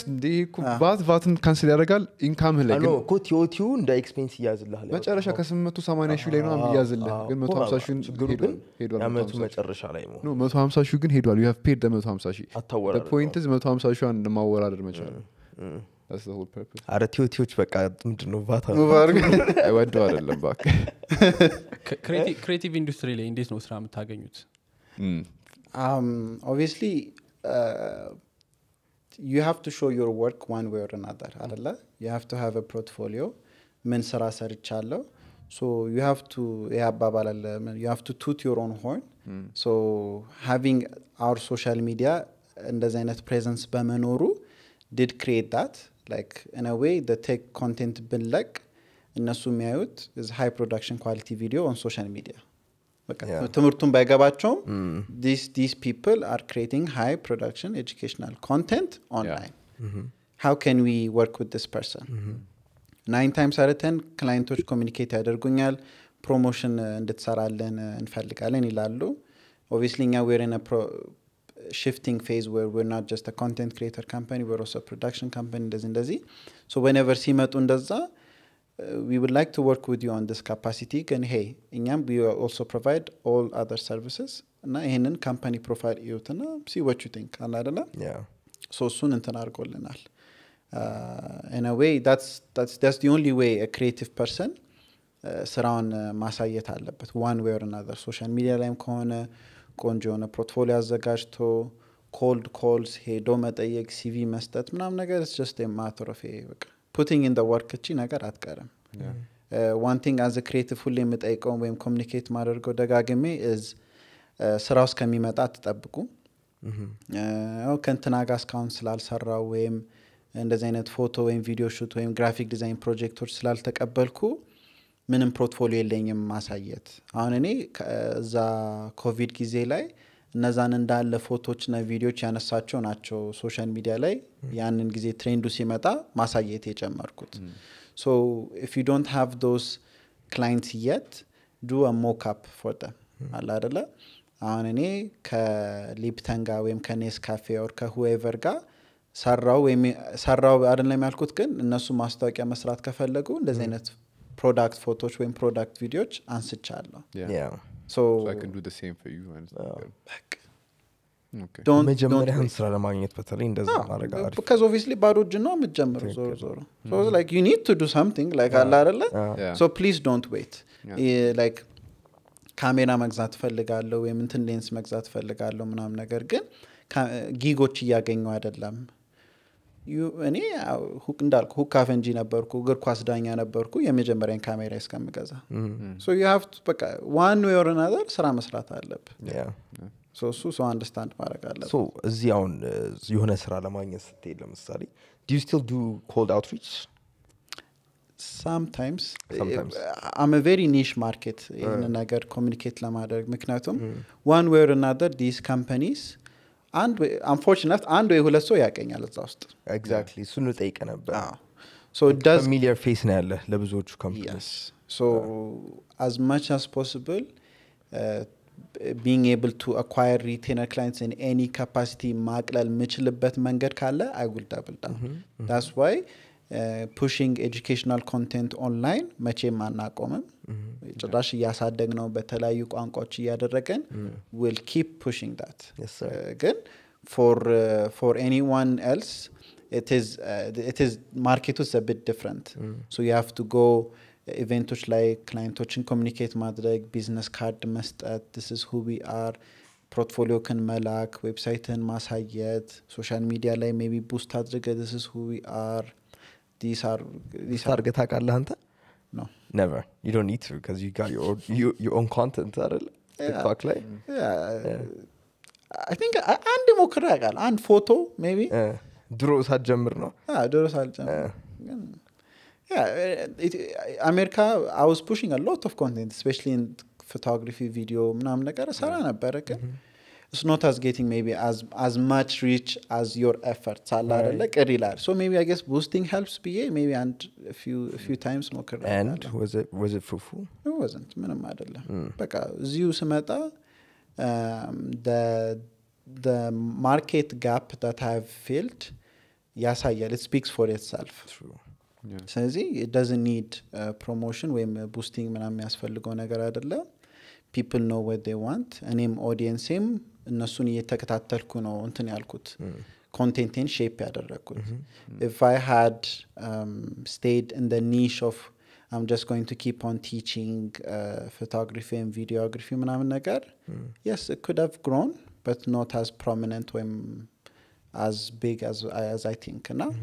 in any capacity on I'll push it like either interviews ከተጠራው radio ላይ ከተጠራው TV ላይ ወጣ ከተባልኩ I know in a way one take production life a bit easier እንደሚያደርግ ስለማመን I'll always be that person that's going to always go out and this is us Allen what's your niche market ያንተ ማርኬቲንግ ነው so one thing I always say communicate ሳደርግ ካክተስ ያለው there was a department digital department የሚባል so what they did for their clients እዛ ሆነው is social media ቻውን manage አድርገው boosting ሆነ boosting አለ strategies ከሆነ strategies creative direction content ምናምን ነገር ይሰራል ከዛ በኋላ ስቶክ ፎቶዎች ወይም ቪዲዮዎች ከፈለጉ ለግራፊክ ዲዛይን ስራቸው እሱን እንዳለ ይሰራሉ so that አውጥቼ ነው እንደ ድርጅት ያደረኩት so the niche market of one take push የሚያደርገው is if you want anything on digital if you want us to manage your account build a brand for you create content for you guys post as a good production quality as we do for ourselves እኛን ነው የምትመጡት ምክንያቱም እኛ ድርጅታችን ያደገው ዲጂታል ላይ ስለሆነ ፎሎወር ቤዛችን የሚያገኘ ነው እውቀቱምና ኖሌጁን on how to monetize it ብለን ስለምናውቅ it does create that nice portfolio like hey this company knows what they're doing ምክንያቱም they are doing it you can see the results አለ አይደለ ስለዚህ it does give that incentive for people to be like hey if someone is going to manage our account for us it should be them የሚለው ነገር ይመጣል brand build ለማድረግ I think it takes time even የናንተንም brand build ለማድረግ ምናልባት 3 ወር 4 ወር በላይ ከዛም በላይ ፈጅቶ ሊሆን ይችላል not sure ግን ቶሎ ሪዛልት መፈለግ ነገር የለም ክላይንት ላይ ስትመጣ or like እናንተ ዲል ስታቀርቡ ስትራቴጂያችሁን ምናልባት የ6 ወር የ1 አመት ምናምን አድርጋችሁ ስታቀርቡ I just want a shorter deal cuz I'm not sure ሚሊዮኔት ሰው የለም አለ 100% how do you deal with that እና እንዴት ነው ያንን ኮሙኒኬት ማድረግ የምትችለው to the client that branding takes time የሚለው ነገር ግልጹን you have to tell them upfront Rome wasn't built overnight ምናምን ባል I mean one take የመጣው እንዳልኳችሁ ቅድም like one take ስሙ ራሱ የመጣው I think during covid ላይ ነው ስሙን ሎጎ a few times ተቀይሯል ከዛ በፊት ብዙ ስሞች ነበሩት unfortunately አሁን ሰዎች ደስ የሚለኝ ነገር ለክላይንቶች ቪዲዮ ስቀርጽ ይሄ one take ነው የቀረጸው የሚለው even እኛ we don't put our logos our look and feel is what they understand as the look of one take ብሎ ይዘውታል very fortunate እና seasoned የሆነ ካምፓኒ ከሆነ they do understand ድርጅት ራሱን አንድ ቦታ ስታቸውን ለመድረስ did take time social media overnight celebrity አትሆንም you could by the way you could again you can't from a client from an agency standpoint you cannot guarantee that it's like saying marketing company መጥቶ will guarantee you sales እና marketing አንድ ላይ ልታገናኛቸው አትችልም you can create all of those ingredients to make that happen but you can't guarantee that on boosting you can't guarantee engagement አይደለ boost ስታረግ ይሄን ያህል views ልታገኝ ይችላል ግን ይሄን ያህል likes ታገኛለህ ብለ ጋራንቲ አታረግ it's like that ስለዚህ you have to tell them up front so ምን ያህል ነው minimum time የምትፈልጉት እናንተ ዲል ለማድረግ ማለት like so አንድ ሰው መጥቶ ኮንትራክት ከናንተ ጋር ሲወስድ what's the minimum amount of time that ኮንትራክታችሁ ምን ያህል ስፓን ማድረግ አለበት at least okay so the smallest one we'll ever have is 3 ወር 3 6 እና 1 አመት ነው እና if I just give it as a safety for the clients themselves to always start በ3 ወር it gives that commitment to ቀለል ይላል ያኔ on both of our sakes like የ1 አመት ኮንትራክት ዘግተክ ሰውን በረም ያኔ ያወቅ ስትመጣ በጣም አዛ የሆነ ክላይንት ሊሆን ይችላል ወይም እኛም ለነሱ ፊት ላንሆን እንችላለን it goes both ways አይደለ ስለዚህ whenever we pitch to clients always የ3 ወር ነው የምንሰጠው አንዳንድ የ6 ወር አንዳንድ የአመት ሊሉ ይችላሉ depends on የካምፓኒው አቅም አንድ አመት ሲሆን ትፈልገዋለህ መቼሳ በረዘመ ቁጥር ወይ from a CEO from an management standpoint yes, yeah it's consistency you see በጣም most of እንደዛ የሚጠይቁት is like ትላልቅ ድርጅቶች ትልቅ ድርጅቶች which we push those proposals as well የአመት ምናምን እናስገባለን ቢዶች ላይ ምናምን ነገር የ3 አመት ምናምን ተጽፋለህ ግን I would say mostly ያየሁት through my year and a half experience you start slow 3 ወር is a nice number it's a trial weekly meetingoች እናደርጋለን communicate ጸባያችን ምናችን እንዳለ ከተስማማ we'll push it to 6 ወሩም ያልፋል bottom line the objective so መጠንቀቅ ያለበት is guys you're creating a friendship you're creating a relationship ስለዚህ don't see it from an standpoint በቃ ያው የአመት ዘጋው በቃ አያገባኝም ስለነሱ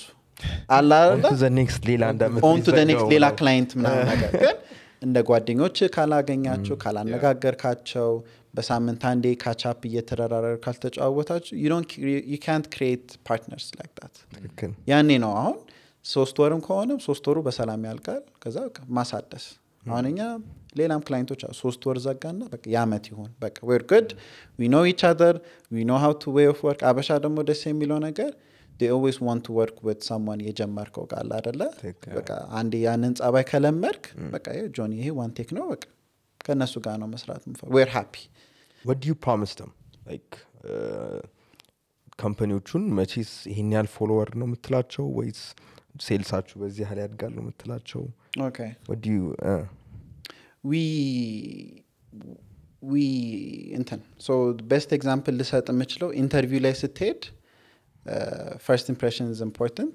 አላ አይደለ so you always dress up ጸጉር መቆረጥ ካለበት ጺምን ግሩም ማድረግ ካለበት if you have to smell good obviously አላ አይደለ you have to create that tied በቃ ጽድት ያለ ሉክ መስጠት አለበት እና the best example የምሰጠው እሱ ነው እና that's what we provide for you guys አላ አይደለ so social media has to represent who you are as as a company it's your digital representation of who you are websites are the same as well like company website-ን ስታየው እንደ አቅሙ መምሰል አለበት አላ አይደለ followers and everything will come ችግር የለውም ግን we do have to create the standard for you guys just because it's digital cuz ያንን understanding ኢትዮጵያ ውስጥ ተመጣው it's very recently ቀደም mention ስናደርገው high quality content videos 2 years ago 2.5 years ago አልነበሩም I think እኔ መጀመሪያ እነዚህን ቪዲዮዎች መልቀቅ ስጀምር ሰዎችም they started tidying up ማይክ መጠቀም ጀመሩ ኳላ ባክግራውንዳቸው ላይ ከለር ማድረግ ጀመሩ አላ አይደለ you created that standard and benchmark which ሌላም ክላይንቶች ወይም ሌላም ካምፓኒዎች on their social media ፖስት ማድረግ የሚችሉት ማለት ነው ስለዚህ ያንን ስታንዳርድ ፎሎ ስታረግ even እነሱም ፖቴንሻል ክላይንቶቻቸው መጥቶ ሲያዩዋቸው these people are nice these people are formidable they take themselves seriously on digital as they do in person that's what we guarantee them yeah awesome so digital presence ያስፈልጋል ሁሉም ድርጅቶች digital presence ያስፈልጋቸዋል ብለህ ታምናለህ oh yeah I mean it's a digital age ሁሉም ሰው one way or another if you're a freelancer one way or another ትንሽ one pager company profile websiteም ከሆነችም ታስፈልጋለች እቃ የምትሸጥም ከሆነ ቴሌግራም አካውንትም ከሆነ ቴሌግራም አካውንትህንም ጥሩ ብራንድ አድርገህ ጥሩ graphic ኤሌመንቶች one way or another it does require that ቅድም like we're talking about እንዴት ነው ኢትዮጵያ ውስጥ content creators monetize የሚያደርጉት እና like 500,000 1 ሚሊዮን ፎሎወር ኖራቸው ገና እንዴት monetize እንደሚያደርጉት ያላወቁ ሰዎች አሉ so ለነሱ ምን ትነግራቸዋለህ people are serious on getting the followers and views ምናምን ነገር ምክንያቱም they are pushing those contents አይደለ ግን at the end of the day if you're not making money out of it there's no point as it goes the same with entrepreneurs you have a very good brand, you have a very good company, business model ምናምን ሁሉ ነገር ተሰርቷል ግን ብር እያስገኘልክ ካልሆነ it's nothing አይደለ እና I mean it's an open knowledge on how influencers ወይም content creators money እንዴት generate ማድረግ የሚችሉበት it's ግልጽ የሆነ ነገር ነው ግን it's more of longevity ነው ማያውቁት ወይም ማናቀው so obviously ያለው it's two aspect of it one is more than the other ምክንያቱም ቀደም ሜንሽን ስናደርግ the revenue generating stream on based on views እና ምናምን ኢትዮጵያ በደንብ formidable ወይም ጠንካራ አይደለም monetization ስለማይቻል እኛ ሀገር እና that's one way of obviously እነሱ generate ማድረግ የሚችሉበት revenue ነው the other one is promotions ላይ ነው so ከክላይንቶች ጋር ፓርትነር ለማድረግ የነሱን ፕሮሞሽናል ቪዲዮዎች መስራት this and that ማለት ነው እና ግን hey አሁን ቀደም ስለ ብራንድ ያወራነው ነገር አለ አይደለ so if that particular person doesn't have a strong brand that has true values clienቶች መተው ሊያነጋግሩ ካይችሉም if you might do በጣም የሚያሳስቁ ቪዲዮዎች millions of followers ግን inappropriate ነው anyway አላረለ ለካልቸሩ ትንሽ ዲስሪስፔክት ወይ ምናምን ያመጣ ከዛ ጋር ሶሲየት ማድረግ ላይ ፈልግ ይችላል አሁን they miss the whole market with ትላልቅ ድርጅቶች like tele ወይም safaricom ወይም techno ወይ ምናምን አላረለ they miss the whole market just because they haven't in a way ቀደም ላልኩ tidy up ስላላደረጉ ያንን ሉዝ እያደረጉ ነው so በቃ ሁለቱን ራስን ነው መጠየቅ ያለበት so where do you see your account where did you search on አለ አይደለ a few influencers መጥቶ ጠይቆኛ ቃሉ so I'm doing this እንደዚህ እየሰራው ነው how can I reach out to clients ወይ መጠበቅ one thing እኔ ሰማሁት መጠበቅ እነሱ ራሳቸው ይመጣሉ ይምጡ why who do you think you are like no go ask them like hey if it's a company reach out to their social media if all possible and I do respect people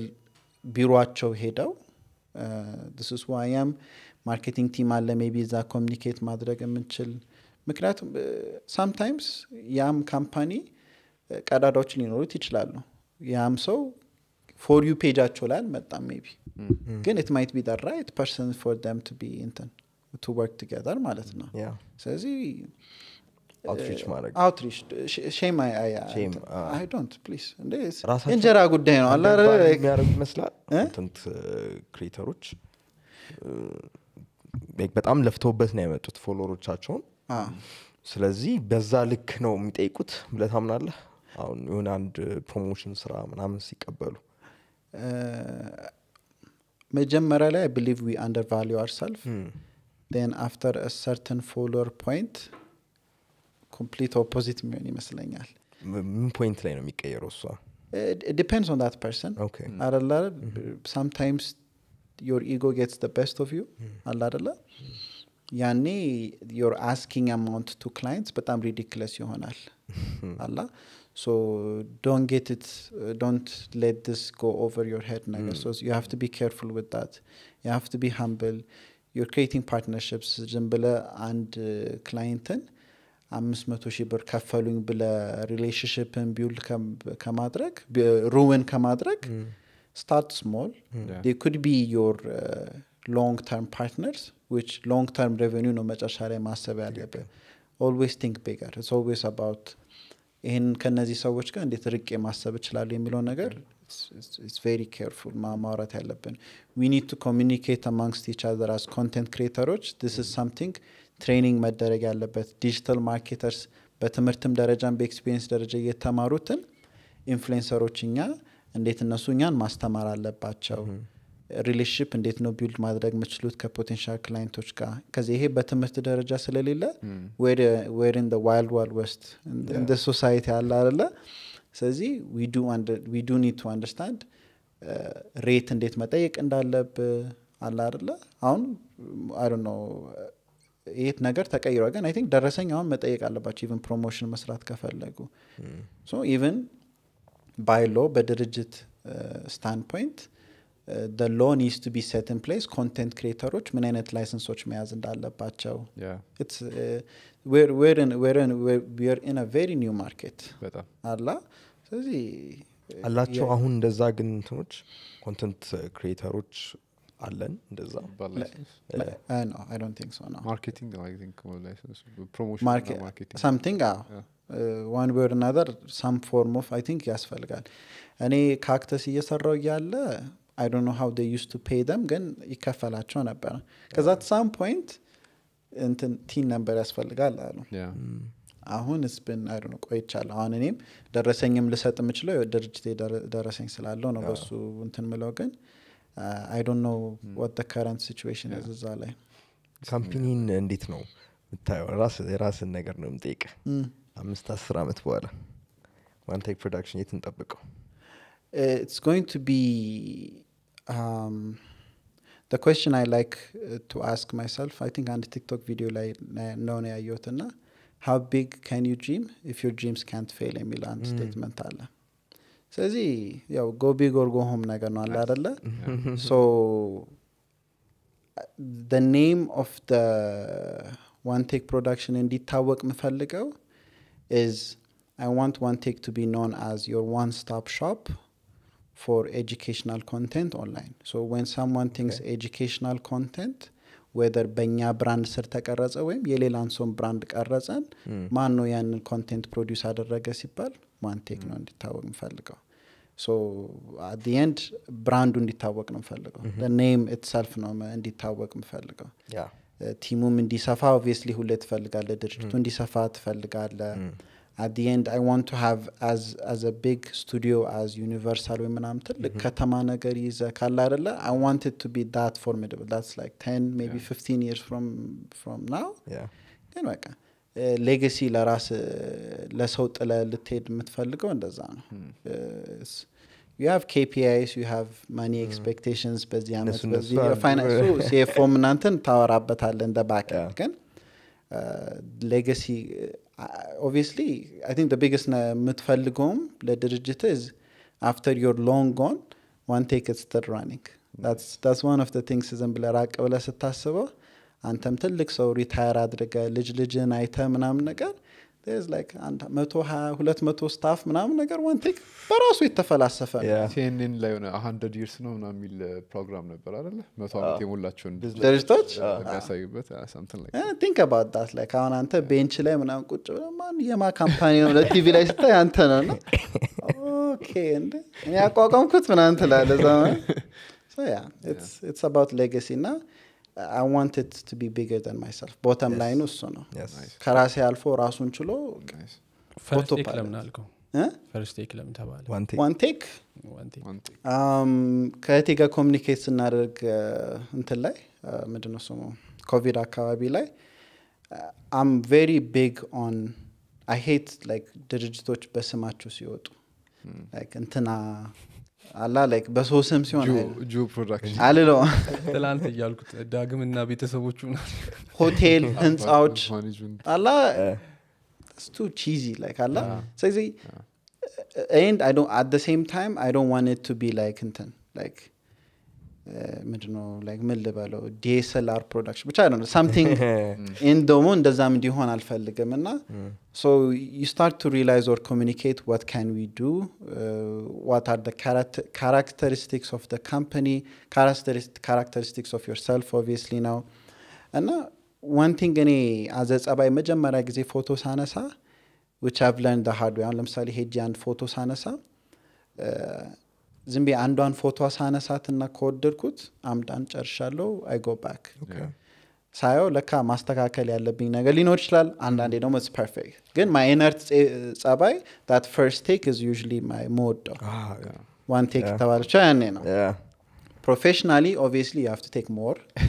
just to be safe we have to focus ከሆነ ላይት አለ አይደለ ግን ያ መጀመሪያ ጸባይ የመጣው is like once I take that first photo እና ኮወደድኩት በቃ that's the one ዘጋግቼ ጨርሳለሁ so one take የመጣው እዛ ላይ ነው nice partnership ላይ ቅድም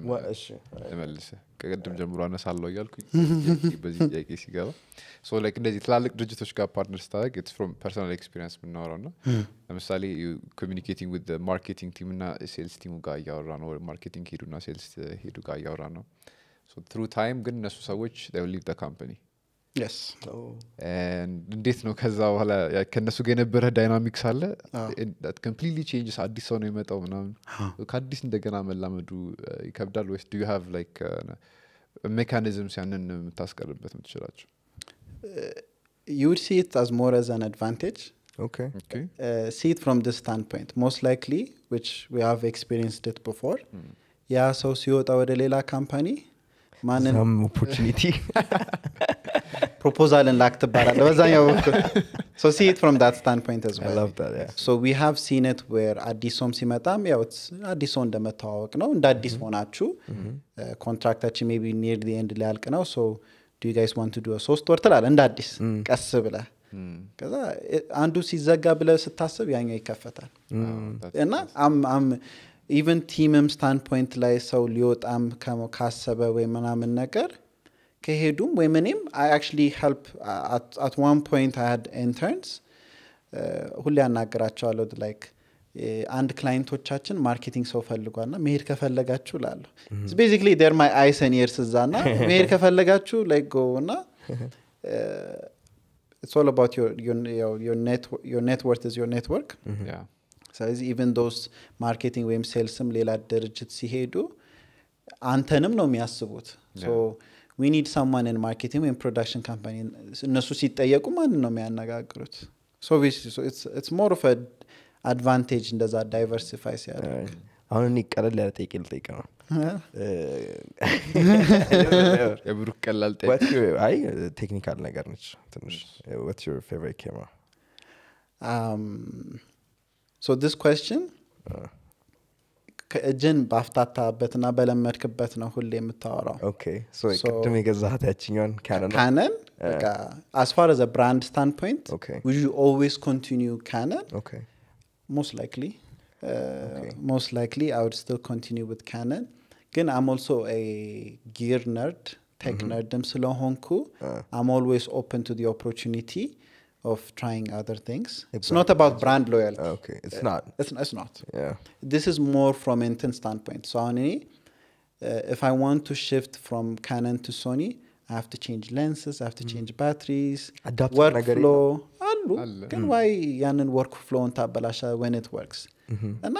all of them they create the same output do they oh yeah okay. Some better than others can hate like it's not the car it's the driver and the so I'm using the same camera that I used that I bought maybe 3 years 4 years ago and it still has a production quality that competes with any other ትልቅ አሁን አለ ወጣ የተባለው so if it does the job it does the job አለ አይደለ yeah የእንትናን production እንዴት ታያለ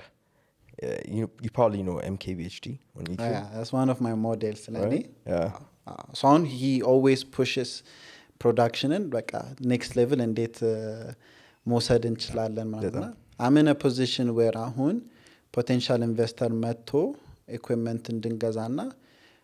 it does create the flexibility should I stick with Canon should I get Blackmagic which we are about to get ወደ እሱ ነው move የምናደርገው to Blackmagic okay and it did create the opportunity to think okay what's the next level well, how can I push the production of one take to the next level emilo nagar and MKBHD always pushes that boundary and he was that person but cinema camera he was that first content creator uchi to push like content creators can shoot in 8K can shoot in በሬድ ምናውናል and ትልቅ አዳ በቃ 300 ካሬ ያለው ኬት የመጣ መስሎ አላ አይደለ go big or go home like እሱም አሁን ትልቅ ስቱዲዮ ነው ያለው warehouse is huge warehouse team build አደረገ ምናምን because he saw the brand bigger than himself there are many content creators as equal followers or even more ብቻቸውን እስካሁን ይሰሩ አሉ አይደለ ቤታቸው ቤት ሳይቀይሩ ምናምን ብዙ አለ one of my models ሌላም ብዬ ማስበው ፒተር ሚኬን የሚባል ፎቶግራፈር አለ እሱም he's a model እኔ በደንብ መከታተለው እሱም he thought bigger than himself ሰዎች ጨመረ ምን ትልቅ ስቱዲዮ እንትና አለ ሬንት አደረገ ምናና I always inspired በእነሱ ሰዎች so in a way those are the people ያንንም ሞዴል እኔም እንዳደርግ እንትን ያደረገኝ awesome bro ብራንድ ላይ እንመለስና ደግሞ more question on that so አንዳንድ ቅድም ያልናቸው ሶሻል ሚዲያ ኮንተንት ክሬት የሚያደርጉ ሰዎች መጀመሪያ ላይ በሆነ መልኩ maybe በኮሜዲ or whatever it is የሆነ ብራንድ ገንብተው ያ ከዛ ብራንድ አይደንቲቲ ጋር የሆነ ኮንሰፕት አለ አብሮት አታችድ ይሆነ ያንን ኮንሰፕት መቀየር ይችላሉ ወይስ just trash ተቻለ 200,000 ሰው ያለውንም ተቻላል ቢሆን ተተውት ከአዲስ እንደገና from scratch መጀመር because አሁን 30,000 20,000 ሰው ፎሎወር ኖራት ምናልባት በቃ ኒሽ ስፔሲፊክ ሆነ maybe ሜካፕ ሊሆን ይችላል for example እና ዛሬ የምትሰራ ልጅ she's going to make money ምንም ጥርጥር የለውም 20,000 ሰው በጣም ብዙ ሰው ነው የሆነ ሰው ፊቴን ስሪኝ ይላታል or ሰርግ የሆነ ሰው ይኖርበታል by any means she'll generate revenue ግን እነሱ 200 300,000 ሰው ሆኖ maybe they don't make like half that ላይ ሰሩ ይችላሉና ያንን ብራንድ ያንን ቻናል ራሱን ብራንዱን መቀየር የሚችሉበት መንገድ አለ ወይስ እንዴት ይመስላል one thing we need to understand እንዳልከው like 20 ምናምን እኮ ቀላል አይደለም ቁጥር ላይ እኮ ዲጂታል ይሸውዳል ቁጥሩን አለ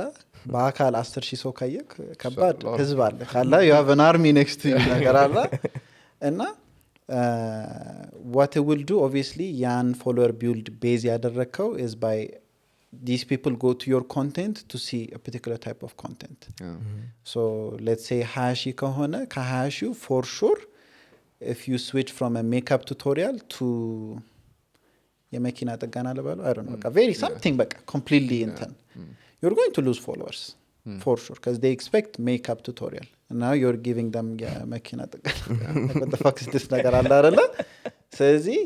you're going to lose so what I suggest is create a whole other brand so on any if you some are closely relatable on any if I start going back and doing content on photography ምናምን ነገር I'm not far fetched so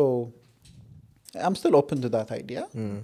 ግን if it's too drastic like black and white ነገር ከሆነ it's best to just create a whole brand rather than losing followers keep those two revenue streams in a way and monetize ልታደርገው ይችላል okay አሪፍ ስለዚህ ቻናል የሚገዙ ሰዎችንም በዚሁ አያይዘን ቻናል ስትገዙ ብዙ ጊዜ የሚም ቻናል እና የኮሜዲ ቻናሎች chances are you know they have a lot of followers መጀመሪያ ላይ ከዛ አንተ ግን ወስደ ምንድነው የምትለቅበት የሚለው ማወቅ አለብን exactly buying accounts personally ጥቅሙ አይታየኝም maybe initially አሁን if you're and ድርጅት ከሆንክና hey we just launched እና ስታየው okay they have a good strong kind of and I feel it as cheating ትንሽ it is cheating it is እና ትንሽ እኔ ይደብረኛል personally people come and ask me there is this account 20,000 followers 30,000 followers እና በዚህ ብር ነው ምናምን ነገር ያዋጣል አያዋጣም ይሉኛል እና there's many questions እኔ የምጠይቀው አናሊቲክሱን አሳዩኝ ፎሎወራቸው የት ነው ምን አይነት ኮንቴንቶች ነበር እዛ ላይ ፑሽ የሚደረገው so you're going to lose them eventually ፎሎወሮቹን ምክንያቱም 30,000 ፎሎወር ከሆነ እና all of the contents comedy ወይ የሚያስቅ ወይ memes ወይ reaction ምናምን ነገር ከሆነና መተክ የግራፊክ ዲዛይን ቱቶሪያል የምትሰጣቸው ከሆነ like who are you graphic design ማነካንተ ብሎ አለ ያወጣዋል by itself ደግሞ that damages your analytics አለ so they don't like you anymore so TikTok or any other platform they're not going to push your intent so starting from scratch and what it shows me in designet brandoch ወይም ሰዎች you're valuing more on the followers than the actual content that you're pushing እኔ እዚህ የደረስኩት is not because I know for a fact እዚህ ፎሎወር እንደማገኝ ስላወቅኩ አይደለም I've been posting I've been doing videos a while back አለ አይደለ it's not 2,000 1,000 ፎሎወር ኖሮኝ ኢንስታግራም ላይ ነው እንትን ማቀው አለ አይደለ so your priorities in a way needs to be aligned ማሰብ አለበት እሱን ማለት ነው that goes the same with አንድ ብራንድ መጥቶ አሁን ቅርብ ጊዜ ኮንቨርሴሽን ያደረገ ነበር it's a startup and we have a budget in place እንትን ለመስራት አሉ promotion ከኢንፍሉዌንሰሮች ጋር ምናምን ነገር and the people that they're asking a lot of money and this is a startup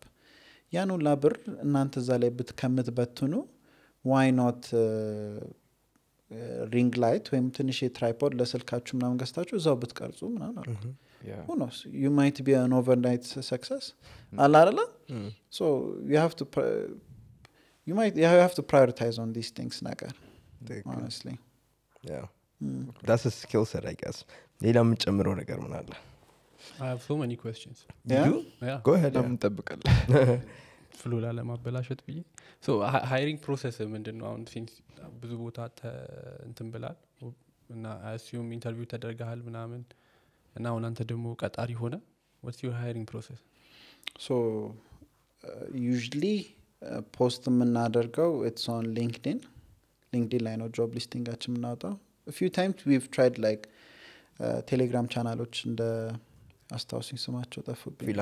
ፍሪላንስ ኢትዮጵያ ምናምን ነገር ግን mostly እንትን ላይ ነው የምናደርገው. So once applicationናቸው ሲገባ we ask them for their portfolio if they're on the creative editor ወይም photography ከሆነ እንከታቸዋለን እናም like I said I push more towards on ጸባይ than the actual skill set because that's something that you can learn. But nonetheless professionalism needs to be in place. እዚህ ስራቸውን አያለው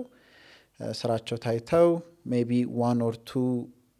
if we like them obviously we can hire them after the spot maybe salary negotiation ምናምን በኋላ if not maybe let's see his skills let's give him or let's give her a project see how that person handles the workflow and that's something that ምንወደው ከሆነ we can move forward on the hiring process ማለት ነው. So መጀመሪያ በነፃ ነው ማለት ነው ያንን ፕሮሰስ የሚሰራው anyone project-ውን it's a very ትንሽ project it's not something detrimental like በቃ ወራት ፈቶበት ምናምን የሚሰራው ስራ ሳይሆን it might be a short video edit አድርጎ text animation ከቶ maybe sound-ዱን ምንም ብቻ it could be የአንድ ቀን ወይ የሁለት ቀን ስራ ለዛ ሰው so የግራፊክ ዲዛይንም ስራ ከሆነ it's not a ለማርኬቲንግ it could be የሶስት ወር ማርኬቲንግ ፕላን እሱም የአንድ የሁለት ቀን ለድርጅቱ ለዋን ቴክ ፕሮዳክሽን ሊሆን ይችላል ወይም ለሌላ ድርጅት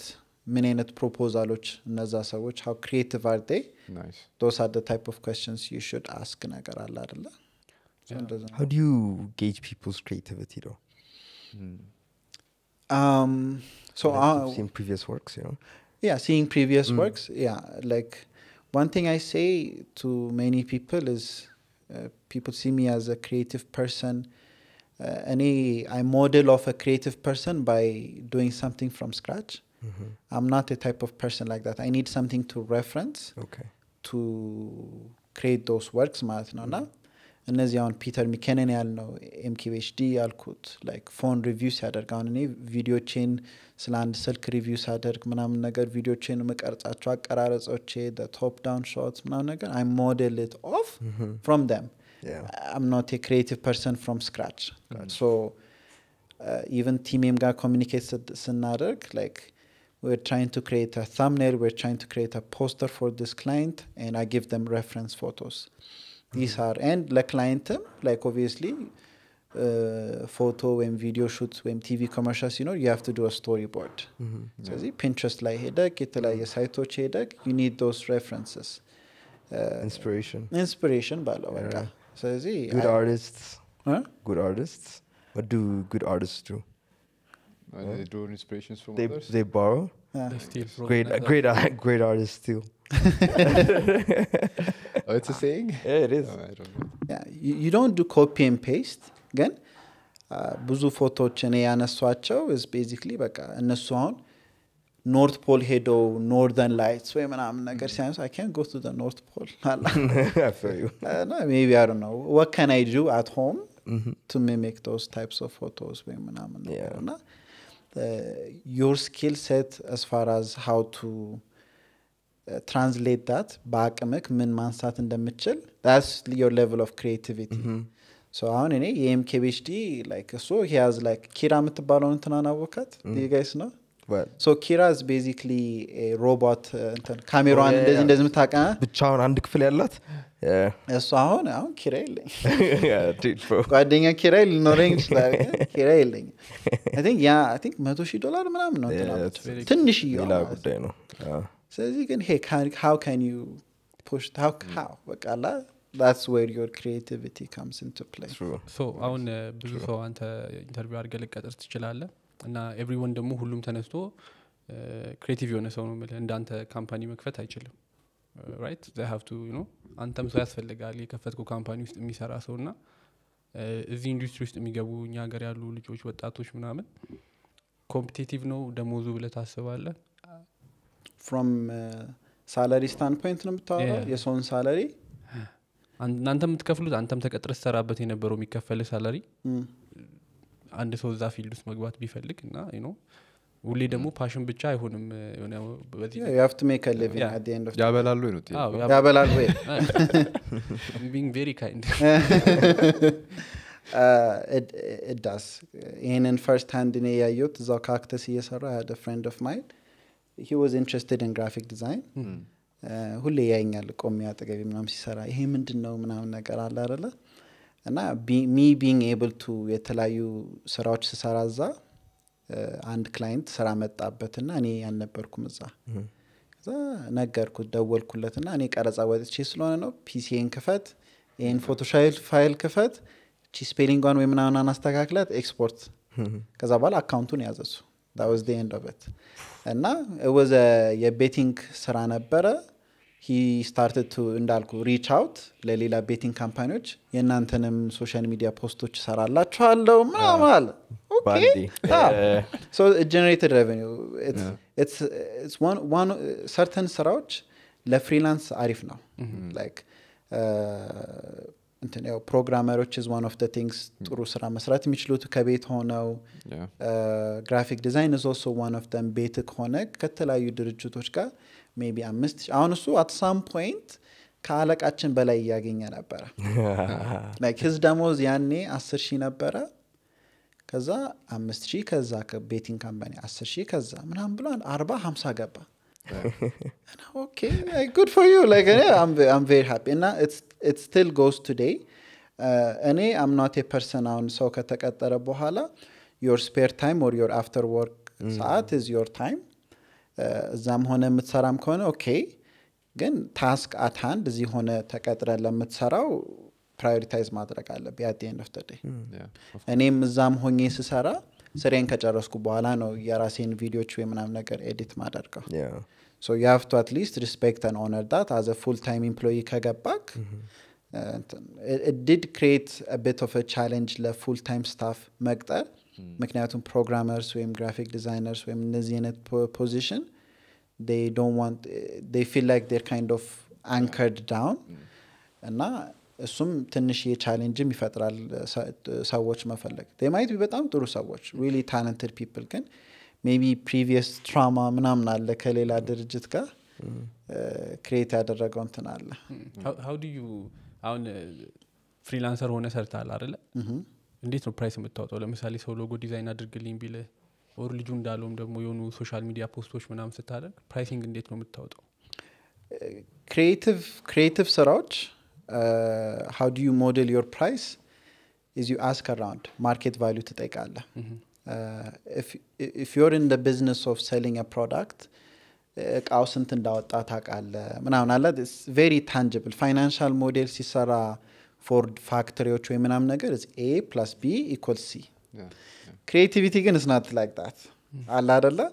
ስለዚህ obviously one thing you need to do በደንብ is market value መጠየቅ አለብህ how much are people charging as a freelancer for a graphic design post even ትላልቅ ኤጀንሲዎች creative agencies ከሆነ ድረስ how they model their price is because market value እየጠየቁ ከዛ how much ራስህን value እንደምታረግ ነው so it's a very financial model ቅርብ ጊዜ ለone take production ስለተሰራ I do understand why are you charging the way you're charging why are you charging ይሄን ያህል ብር ለሎጎ it depends you're asking yourself that question why like አሁን ካምፓኒው አቅሙ ስላለው ይሄን ያህል ብር ልጠይቅ ይችላል ስታርታፕ ከሆነ ግን አቅሙ የለው ስለዚህ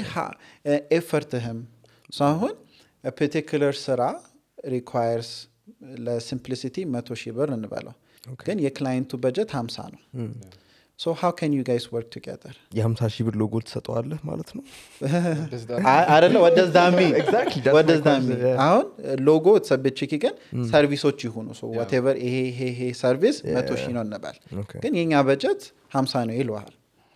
so አሁን እኔ ብዙ ሰዎች የሚያደርገው ጥፋት is for all of the same services 50,000 ብሎ ተስማምቶ ይገባል ያኔ your working cost ምናምን salary ምናምን ብዙ ነገር አይችልልህም ትጎዳለህ ካንተ ስለዚህ what እኔ ሁሌ push ማደርገው okay if your budget is 50,000 let's remove a service 50,000 ጋር ደረሰን nice yeah that's how you save your ass and the client's ass and the client's ass as well otherwise half ass like 50% like, you know those memes nagar like client only paid 50% so they give you half a logo ምናምን ነገር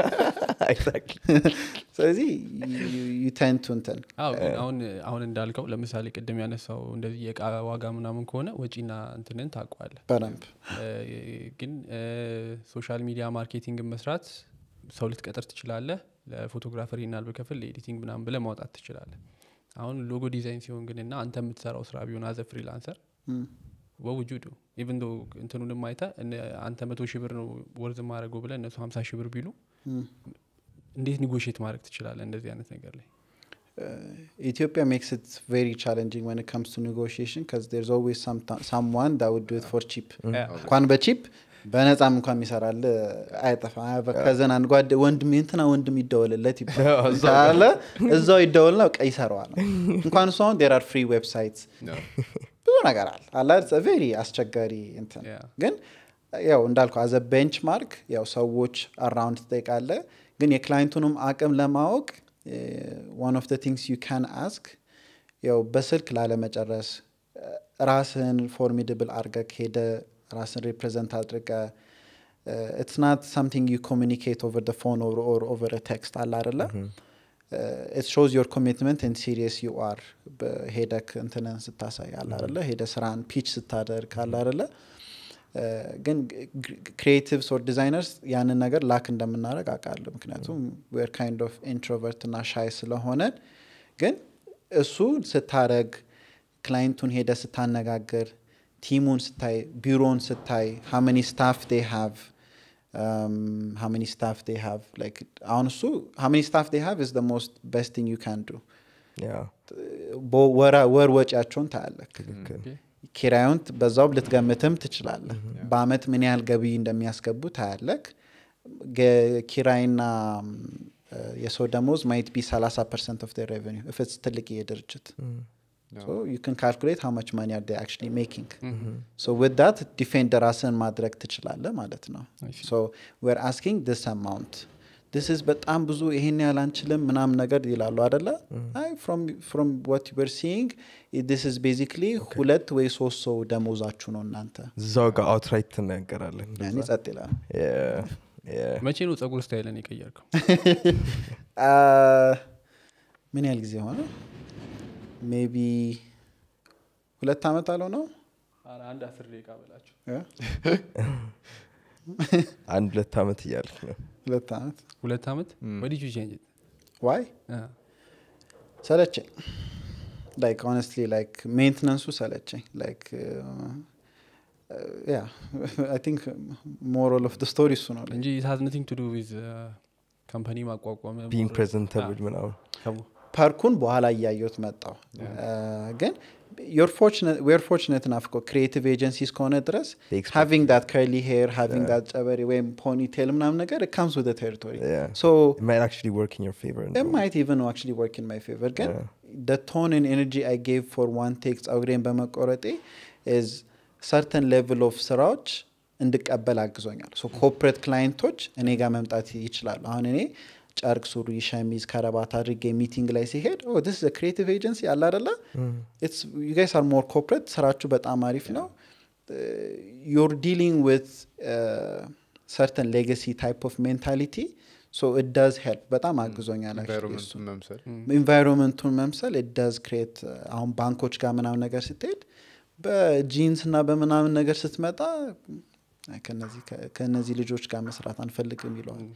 even if this is just life like even on here ለእንትንም ሊሆን ይችላል ለኤምፕሎይዎች like ሲመጡ if you don't smell the right way አለባበስክ ልክ ካልሆነ አይነ ቀልቶ ወይ ምናምን ነገር ከመጣ አይደለ so same with client ጋር ሄደም ሪች ታረግ this is very important things to እንትና በኋላ ነው እሱ እየገባኝ እኔ more client ምናምን ማግኘት ስላለብኝ ምናምን ነገር ሳይሆን በቃ personally ሰለቸኝ ከዛ I started to realize it's more beneficial ማለት ጀመርኩ አንድ account close ለማድረግ ምን ያህል ጊዜ ይፈጃል ተለቅ ያለ client ለናስው might take months ሊወስድ Yeah. if it's a big project and a big budget እነሱም they really need to think about it አይደለ like these people private bid on and የጨረታ ውስጥ የገባ ነው አለና we're asking this amount of money so እነሱ መጥተው ቢሮአችን ያዩታል are these people serious አቅማቸውን እንዳሉት ነው እንትንን ሁላ ትልክላቸዋል ባንክ ስቴትመንት ሳይሆን አመቱ ሲያልቅ እንደ ኦዲት እንትንን ያመቱን ታሳይ ኦዲት ሪፖርትን ታሳያል so if it's a very huge እንትን it might take months and they lock ስታረግ ሎክ አደረክ ማለት ነው ዘጋ ግን ትናንሽ ክላይንቶች ሲሆኑ በቃ አንድ በሁለት ቀንም ልትስማማ ይችላል ግባ ምናምን ነገር ትባላል so it varies ግን on average if most of our clients within 1 or 2 weeks ልትዘጋ ይችላል 1 or 2 meetings before give us a week to present our proposalችን ይታያል እነሱ ሪቪው ያደርጉታል ሬድ ካርድ ይላካል ሬድ ካርዳችን ያሉ ኔጎሺዬሽኖች ሊኖሩ ይችላሉ ከዛ when can we start ነገር የመጀመሪያውን outreach የሚያደርገው from your company ሲሆን ለምሳሌ do you personally reach out to the potential clients or do you have people who do that for you for አሁን ባለንበት I would say 80 to 90% it's me okay ከዛ there are a few ደግሞ እዛው በሊንክድንም ኮሙኒኬት ሲያደርጉ ሊሆን ይችላል በግላቸውም እነሱ ዛምዚም ኮሙኒኬት ሲያደርጉ they might have friends in different companies we're looking for those casual የሆኑ ስራዎች በዛም በዚህም ሊመጡ ይችላሉ ግን I would say from most agencies ያስተዋልኩት ነገር it's always the CEO responsibility to bring in the clients client to bring ያደርጋል the team helps to draft up the proposal if it's a big client or I would say ቢሆንም ባይሆንም the CEO needs to be there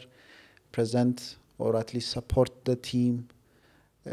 it's our responsibility ይሄንን ነገር መስራት ለስራውን ታመጣለ ለቲም እንትን ታረጋዋለ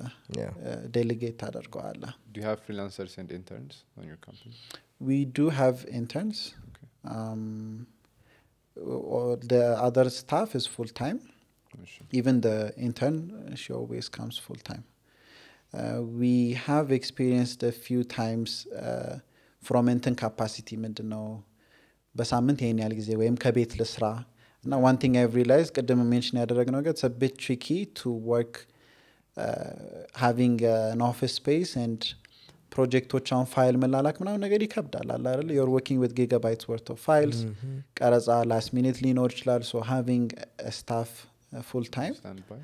I think the most easiest ስራ like እንደዚህ አይነት እንኳን ማይጨናነቁት is programmers በቃ ይፈልገም you can always work from home ግን working from home and living ምናምን ነገር ይከብዳል በጣም ይከብዳል and having that separation is very important ከስታዩ ነው ደግሞ የሚታወቅ you have to see it አሁን the idea the concept ምናምን ነገር ደስ ወይ አንተ እኮ ከቤት ነው የምትሰራው it's fun too it is fun በቃ በቦክሰር ምናምን በቃ ዙም ኮልክ ላይ ምናምን በቃ ይመቻል ግን when you have to work like tediously like TV ካጠገብህ ነው አልጋ ካጠገብህ ነው like you can't ከዛም ቤትክ ስትገባ ስራም ይታያል so you don't clock out ጭንቅላት ላይ አሁን እኔ most of we're slowly transitioning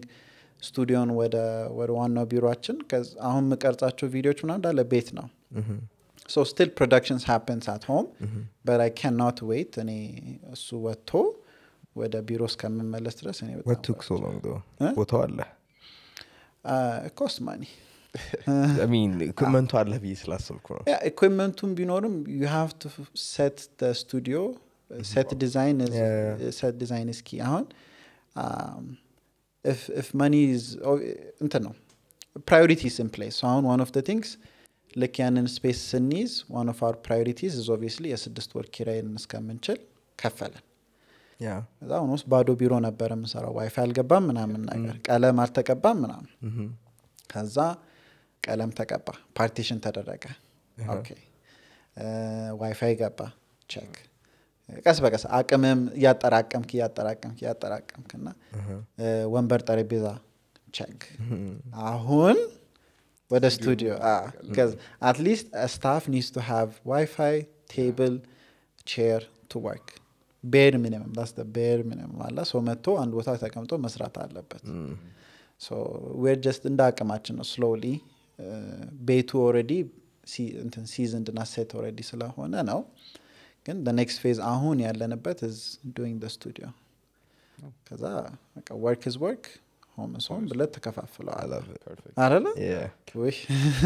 አንድ የመጨረሻ ጥያቄ ልጠይቅ ቅድም ሶስተኛ ትውልድ ነኝ የዛ ውጪ በመሄድ ምናምን ብላል መሰለኝ from your family so እዚህ ደግሞ ሶስተኛ ትውልድ ሶስተኛው ልጅ ያው ሰርድ እንትን ነኝ ነገር አይደል ያልኩት ትውልድ ሲሆን የራሱ እንትን ነው that's what he said I'm third generation ነኝ ያለው I'm quoting እና ወራውን አስቀዝ እዚህ መጣው እኛ ጋር ብዙ ጊዜ ፈርስት የሄዱ ሰዎች መጀመሪያ ሄዱ ምናልባት ሁለተኛ የሄዱ ሰዎች አግኝተን ሊሆን ይችላል ሶስተኛ የሄዱ ሰው ግን አግኝተን አናቅም from a family እና how does that feel አራታችን ይሄን ነው so it's four of us የህቴ ትንሽ ታናሽ እቴ ለየት የሚያደርገው ሃይ ስኩል ጨርሳ ነው ሄደችው ኦኬ ሃይ ስኩል ጨርሳ ነው ሄደችው እዚህና ታናሽ እቴ እንደገባ ንገራችሁ ሃርቨርድ ነው የገባችው wow yeah so as three the same internet no high schoolum college and ላይ ነው እና our family የለመደው ነገር ስለሆነ like it wasn't something it was በቃ እንቀደም እንዳልኩት ነገር ነው like ታላቅ እህቴ few years later ታላቅ ወንድሜ በቃ you're of age it's time to go ነገር አለ it actually gets easier and easier ምክንያቱም የታላቅ እህቴ ነው በጣም ከባድ I think most Ethiopian families are fortunate DC or Virginia or wherever and ዘመድ አክስት አጎት አይጠፋም cousin አይጠፋም እኛ we weren't in that type of family ስትሄድ we had ማንም አልነበረ ነው አሜሪካ ስንሄድ ስለዚህ foster parents የሚባሉ ነገር ነበሩና ልክ ክሪስማስ ብሬክ ወይ ሳምንት ረፍት ቦርዲንግ ስኩል ስለነበረ የምትሄድበት ቦታ ስለሌለ እነሱ ናቸው እንትን ያሉት they foster her እና ያንን ሳምንት ከነሱ ቤተሰብ ጋር ነው የሚያሳልፉት ከዛ ወንድሜ ሄደ ስለዚህ ለኔ by the time ሲሄድ ወንድሜ ካምፓስ ነበረ ዶርምም ኮንም ከሱ ጋር ሆናለሁ so I was with family ይሻላል አላ so it's actually gets easier and easier as it goes ማለት ነው ለእቴ ነበረ most challenge የነበረው ቅጥል ስም አላ ብዙ ነበርኝ የትኛው ነው እኔ ሰሞት ስሙዚ ነው ምናምን የሚል ላይ yeah so once upon a time ስሙዚ ነበረ why that so እንደዛ የተባልኩበት ምክንያት there was this interview ለእንትን ስራው ነበረ የፕሮፕተር እና በጣም ፕሬስቲጅ የሆነ ስራ ነው when you think about it so እሱን ስራ ስታገኝ housing እና meal planning ነፃ ነው so you don't need to worry about living and eating you'll eat for free አላረስ እና ትንሽም የወር ገቢ ይገባል like ትንሽ የብር ሳላሪ ይሰጣል so as an international student ግማሽ ስኮላርሺፕ ነው ያለኝ እሷን ለማግኘት you have to do whatever is possible okay እና እኔ የመጀመሪያውን አላገኘሁትም ፍሬሽመን ይር አንቀጥርም አሉ ፍሬሽመኖች አንቀጥርም አሉ ስለዚህ ሰከንድ ይር ላይ I did my best interview process ውስጥ ለመግባት እኔ ተንቀሽቅዤ ሰኞ ጧት 2 ሰዓት ኢንተርቪው ስኬጁል ሲሰጥ ሁሉም ጓደኞቼ ከሰዓት ነው ያደረጉት ከዛ እኔ ጧት በቃ first አላ በቃ you remember the first person be መሃል ላይ ትረሳለህ ስለዚህ ገባውበትና ጓደኞቼ ደወሉልኝና ጆኒ በእናት ላይክ ኢንተርቪው ጥያቄዎችን እንድናውቅ ሪኮርድ አድርገው ስልክ ላይ ቀረጸው ታዋል እና እሺ በቃ ችግር የለም ነገር አልኩና ስልኬ ውስጥ በቃ ሪኮርድ አደረኩ ኢንተርቪው ስከባው ኢንተርቪው ተደረኩ ምናምን it went well I got the job በጣም አሪፍ ከዛ ፋይሉን ላኩላቸው ከዛ ሲነግሩኝ ስቶሪውን ላይክ በስፒከር አድርገው መኪና ውስጥ ነበሩና አንድ 4-5 ነበሩና በጣም የለሰለሰ ድምጽ ይሰማኛል ማን ነው ይሄ ፖድካስት ነገር ለስለስ አድርጎ የሚያወራው ጆኒ ነው ምንድነው ስሙዝ ሆኖ የሚያወራውና ስሙዝ የመጣው ከስሙዝ በጣም ስሙዝ ሆኜ ስላወራቸው ቲክቶክ ቪዲዮዎችም they're smooth they're smooth ስለዚህ that's why smoothie ብሎ እንትን smooth ነበር የሚባለው የብዙ ቃል የሚሆን ይመስለኛል ይሄ ነገር smoothie smoothie that would be nice yeah so I'm done with my question ይጻፉልን እሱን smoothie ብሎ ኮሜንት ያርጉ ኮሜንት ያርጉ yeah ማለት የምትፈልገው ነገር ካለ ምናምን yeah I mean thank you guys it's been fun but I really enjoy it I think I've said what I needed to say honestly obviously ልጄን ካምፓኒ ልጄም ነበር ያመጣሁት ድሉን ፕሮሞት እንዳነጋግረውም ድሉንም ስለሰጣችሁኝ I really appreciate you guys hope ደግሞ next time ሌላም ነገርም ሲኖር በቃ ብለን ተገናኝተን እንጫወታለን especially we need to catch up